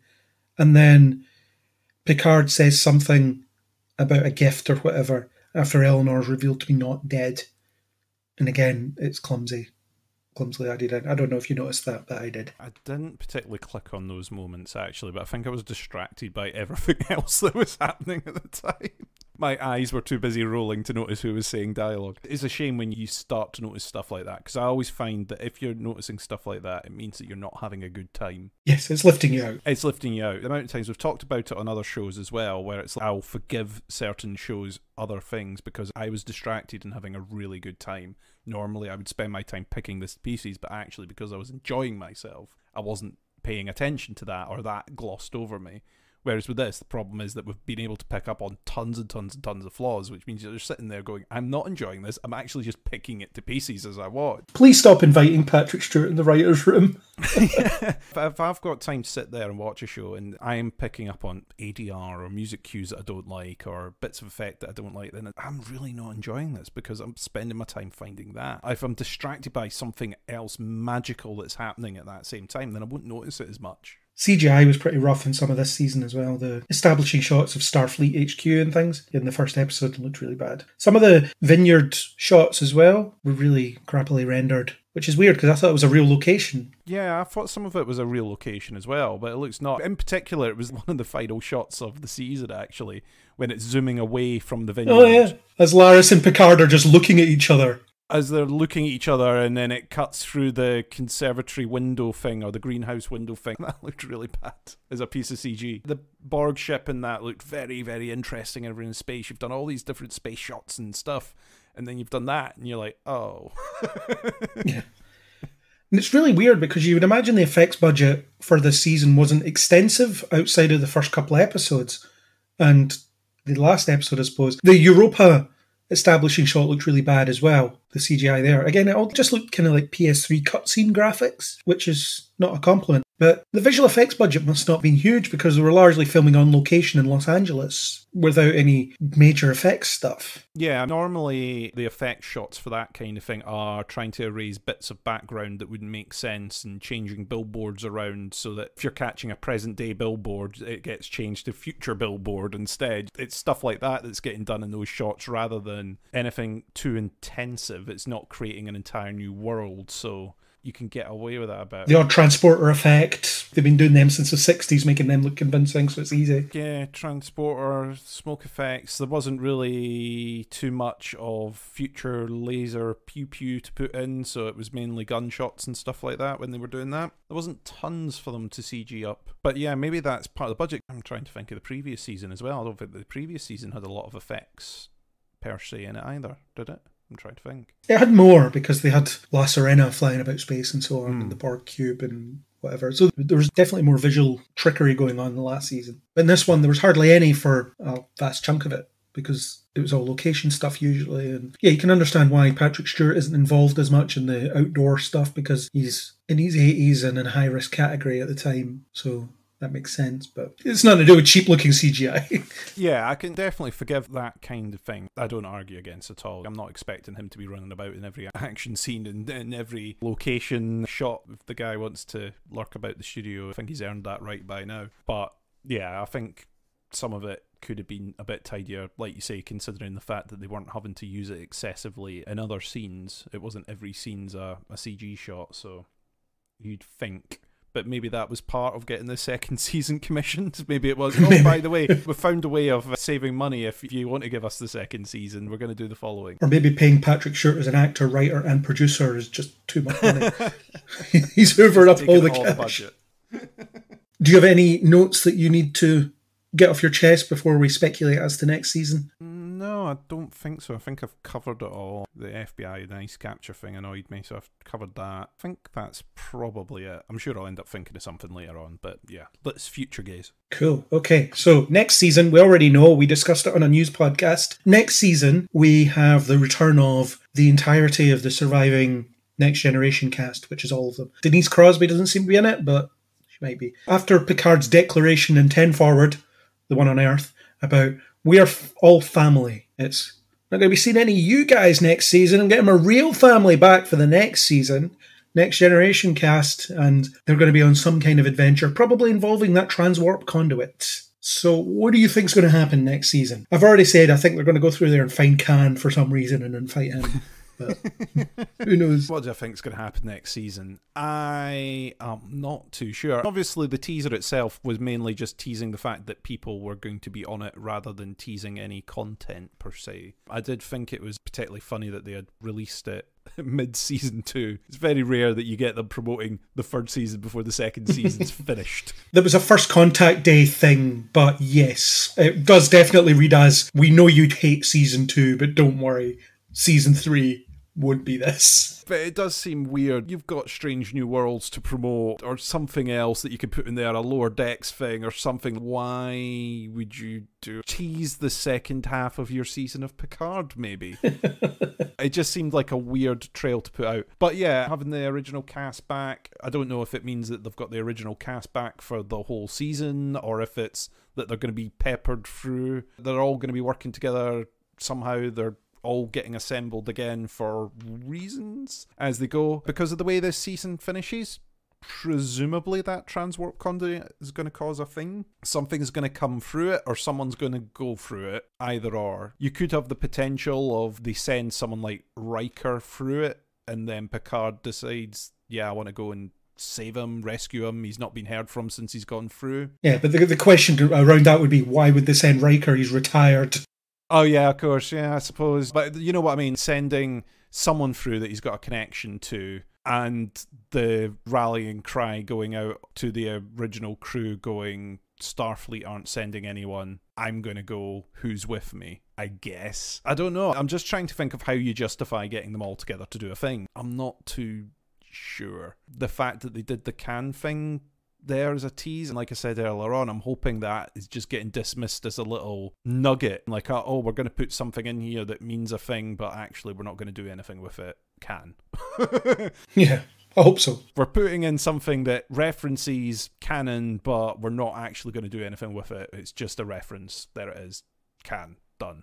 This is part of Project Can, or this work was part of Project Can, or he was involved in Project Can and he's still got documents for it. Something that was turned down before that might get him back on the table. You'd think the fact that they've now opened this transwarp conduit would mean that something's going to happen relating to that. It seems really weird to build up to a climax on your show and just be, oh yeah, and by the way, that thing's just lurking about and Jurati Borg are all hanging out there. Anyway, we're off doing something else. Something completely different yet again. The fact that they've announced that they're not having a lot of the Picard cast in it, or the Season 1, Season 2 Picard cast in it, is almost a bit like you said, going from Season 1 to Season 2. Passage of time, stuff happened. Anyway, moving on, something different. Other stuff happened. It'll be like, where's Elnor? Where's this? Where's that? Yeah, they're doing things. Anyway, moving on. Elnor's at the Academy, so's Raffi, so we won't be seeing them. Where's Seven? Somewhere. She's off being a Fenris Ranger again. Soji, who cares about her? She's off doing whatever. Jurati, she's hanging around outside the transwarp conduit, but she's not available right now, so we're just not going to speak to her. Rios, dead. Dead in the past. Anyway, bye. Moving on. Dead, but hundreds of years ago, so he won't be here, and so on. Cynically, it feels like a bit of a cop-out to commission this show where this isn't the next generation. Patrick Stewart's really excited about the fact that he's not making the next generation. He's doing this new and interesting thing, and now season 3 it's basically next generation. It's a send-off for all of these characters rather than just Picard. Fair enough, it's good in the sense that the actors that probably aren't seeing a lot of work will get some work. Frakes is not hurting for directing jobs thanks to Star Trek, funnily enough. The rest of them, not so heavily featured in other things. I've read an interesting thing because Gates McFadden and Marina Sirtis are in this. The quote was something along the lines of, "It's great that there are more roles in Hollywood for women over 60, or maybe women over 50, whatever it is. The problem is it's those same roles that those women played when they were in their 20s and 30s.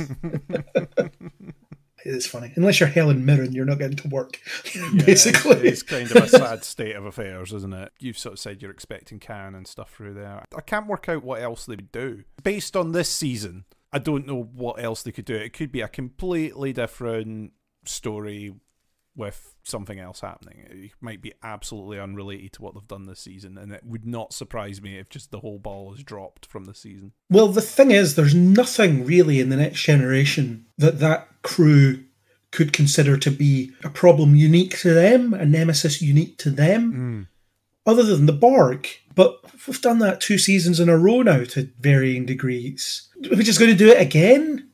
Another season of the Borg? What else can you do with that? I'm scratching my head over what is going to be a big enough deal to get this crew together, particularly the fact that they are all getting on a bit and there are other people in Starfleet that can handle these sorts of things. And that's another missed opportunity at getting rid of Rios, because he's that guy. He is your young captain that you can ride into battle with, so to speak. Picard sitting on the sidelines as the Admiral observing the mission but not commanding the ship. And I would have actually really liked to see Rios and Riker bouncing off each other, because there are similarities in those two characters. Not that they're exactly the same, but there are similarities. They both have beards, for example, which is a character trait in Star Trek, if you have a beard. That would have been good to see. Obviously, we're not going to see that because they decided to leave Rios in the past, which is a really disappointing ending for him as far as I'm concerned. Doesn't matter how you try and slice it, I'm not buying that he needs to be there. So I'm scratching my head over this. It's also a testament to how badly this show has broken my faith in its ability to be any good, because they announced something that I should be bouncing off the walls about. I get to see the Next Generation cast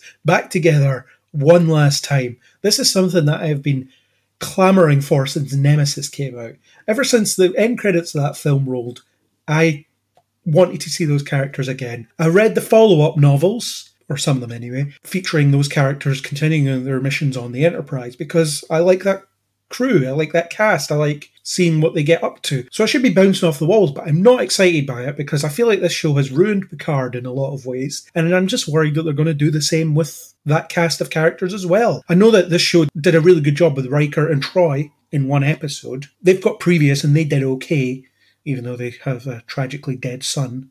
Can't wait to see what other tragedies have befallen the other members of Picard's old crew. Geordie's gone deaf. Worf's lost an arm. It was you that commented to me after you listened to the news podcast, wasn't it, that you wanted to see Worf as a one-armed monk? Yeah, I wanted to combine both your predictions, both you and Andrew's predictions. I wanted Worf, the one-armed monk, to appear in this. I'm totally with you. Something that I said when we rounded up the previous season, it was Picard goes and visits his friends and finds out why they're depressed. I don't want that for all the characters. I do not want every character that crops up in season 3 to be, oh, here's what a horrible time I've had since we did. The Enterprise was our heyday. Everything went downhill after that. I mean, I suppose that was one of the advantages of Guinan, and one of the things that I liked in this season about Guinan, I suppose, is that it wasn't, go and see Guinan. Guinan is also depressed.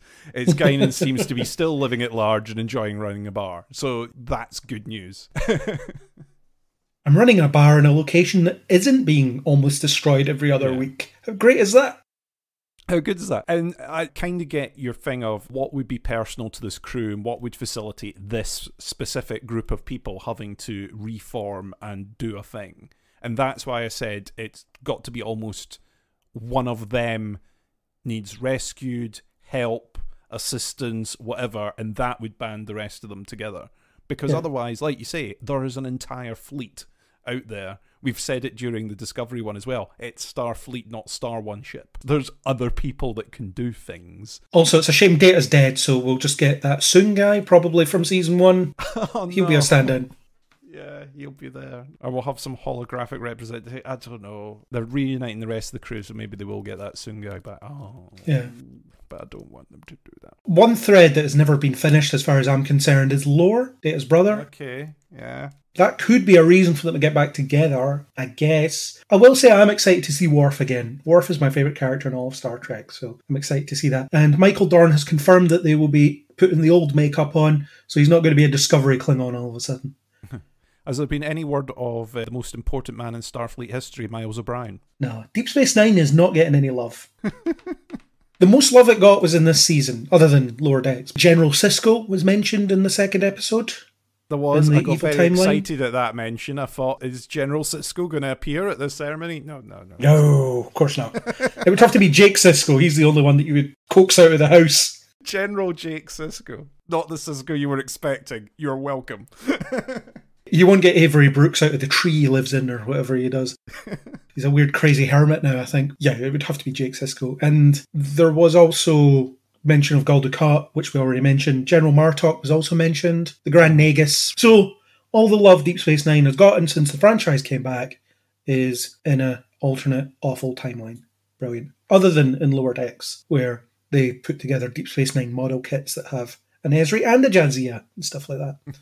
Quarks is a franchise as well. There's bars named Quarks. I think Quarks name-checked in the first season of Picard as well, in the Casino Planet episode. Oh, he might be. I think his name is on a bar, so he franchises out. But yes, it gets no love, does Deep Space Nine. So, Miles O'Brien, he could turn up because he does belong to both, but I doubt it. Boo. We're going to see Wesley again, surely. Yeah, could do. I think they'll do something with that. No idea what this will be about, but I'm worried that they're just going to make a mess of those characters in the way that they've tainted Picard. Yeah, the thing is, they can't change what you've already seen. The problem is they can taint your memory of it, or change context around what you've seen that then can taint it. That's the problem. I always say to people, they've never removed what you've already seen. It's not been deleted. The tapes have not been erased. It's just that they can change your view of it or how that character acted in that moment, knowing context that you now know. It's that sort of element that they can tweak. Yeah, unless I just write this off in my head as non-canon, some kind of fever dream, some kind of Q alternate reality situation. I genuinely thought at one point that was how it could resolve, because I was like, you've not got much longer left of a season to wrap this up.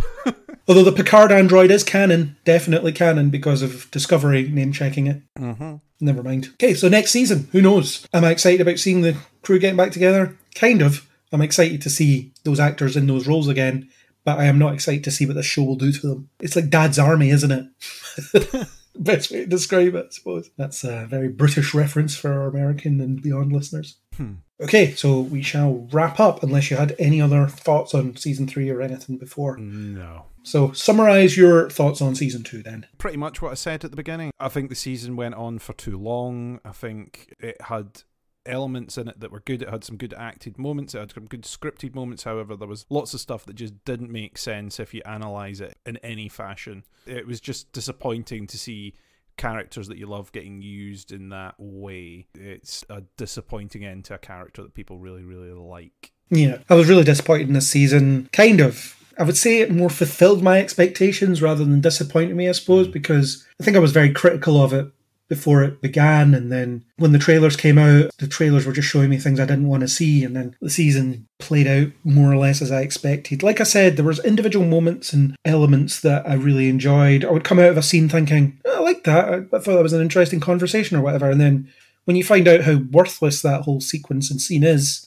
it taints it a bit. I've used the word taint a lot in this podcast, but it does definitely taint it. It started making me feel like they were wasting my time just by filling time, and that's a lot of what they were doing. The Wells stuff that we've talked about, it's just to kill time for an episode, despite the fact we spend a whole bloody episode on it. Soon kills time, Corey kills time, etc., etc., etc. So there was just a lot of wheel spinning and a lot of meandering when there wasn't very much story to tell, I don't think. That was the problem. They were stretching it out. We've got 10 episodes here. Let's stretch this out for 10 episodes. Set most of it in the present day for us, or a couple of years in the future. Let's set it in the same year as a notable Deep Space Nine episode, one that got a lot of play during the pandemic, actually. It was brought up a lot because of the way homeless people were being treated and the gap that was widening in society. It ended up getting a reappraisal as being a very prescient episode, so this was almost spot on in terms of the high-level stuff. So the fact that they chose that year and then didn't really play with that was a bit of a confusing one. Disappointment of a season for some people. For me, it more met expectations rather than didn't, but just not keen for season 3. I'm ready for the show to finish and be done with it and never have to watch anything to do with it ever again. I say anything to do with it ever again. I'll still be watching plenty of Star Trek, but I'm glad there'll be no more Picard after this. Yeah. My thing is that I'm not hopeful for the next season, but I really hope that it is good. I'm not expecting it to be excellent, but genuinely, it's not that I sit there and want a show to fail. I want them to do really, really well by those characters and hopefully do it correctly. Don't want to sit for 10 hours at a minimum watching this show and not enjoying it. Don't want to be doing that. I don't hate watch, except The Flash. That's the only exception. And even then, I don't like the show, but I don't want to dislike the show. It's not something that I watch because I hate it. It's something I watch because I remember when I used to like it. But anyway, this show, I'm not expecting it to be good, but I'm really hoping it will be, because I'm going to be watching each episode twice. I'm going to be writing about every episode, and then I'm going to be podcasting about it. Probably knocking on 100 hours of content around that season in terms of my approach to it. So I want those 100 hours to be well spent, if that's how long it'll take me. Roughly, probably. That's depressing to even think about. But at least I get to see Worf one last time, presumably. Or maybe he'll get his Captain Worf spin-off that he keeps banging on about. That'd be great. I'd love that. Unless it's the depressing adventures of Captain Worf, then I don't want that. Or he goes back in time and creates the Klingon Empire or something. Worf. Warrior Monk. Yeah, Worf, Warrior Monk. I'd definitely watch that. Anyway, we did it. That was our Season 2 of Picard discussion. I'd like to thank Captain Meatshield and Dark Materia for the supplied music. If you enjoyed what you heard, then please do hit subscribe on Spotify, Apple Podcasts, anywhere you get your podcasts, wherever you're listening to it right now. There's probably a subscribe button. Mash it and listen to more of us complaining about Star Trek, because there'll be plenty of it. 2 white guys complaining about Star Trek. Where else on the internet will you find that? The answer is pretty much everywhere. But you have chosen this one, so thanks for that. And if you're on Apple Podcasts or Spotify, I think handle it now, or some apps allow in-app ratings, please do give us a rating. But what number would we like that rating to be? 5 stars. I was hoping that you weren't going to say number 1 to be on brand, because that is not what we want. But yes, 5 stars plus a comment if you don't mind. Please do that. If you want to talk to us about Star Trek Picard, Star Trek in general, anything really, hit us up on Facebook or Twitter under Kneel Before Blog, or leave a comment on kneelbeforeblog.co.uk. And as always, we hope you'll join us next time on Kneel Before Pod. Engage.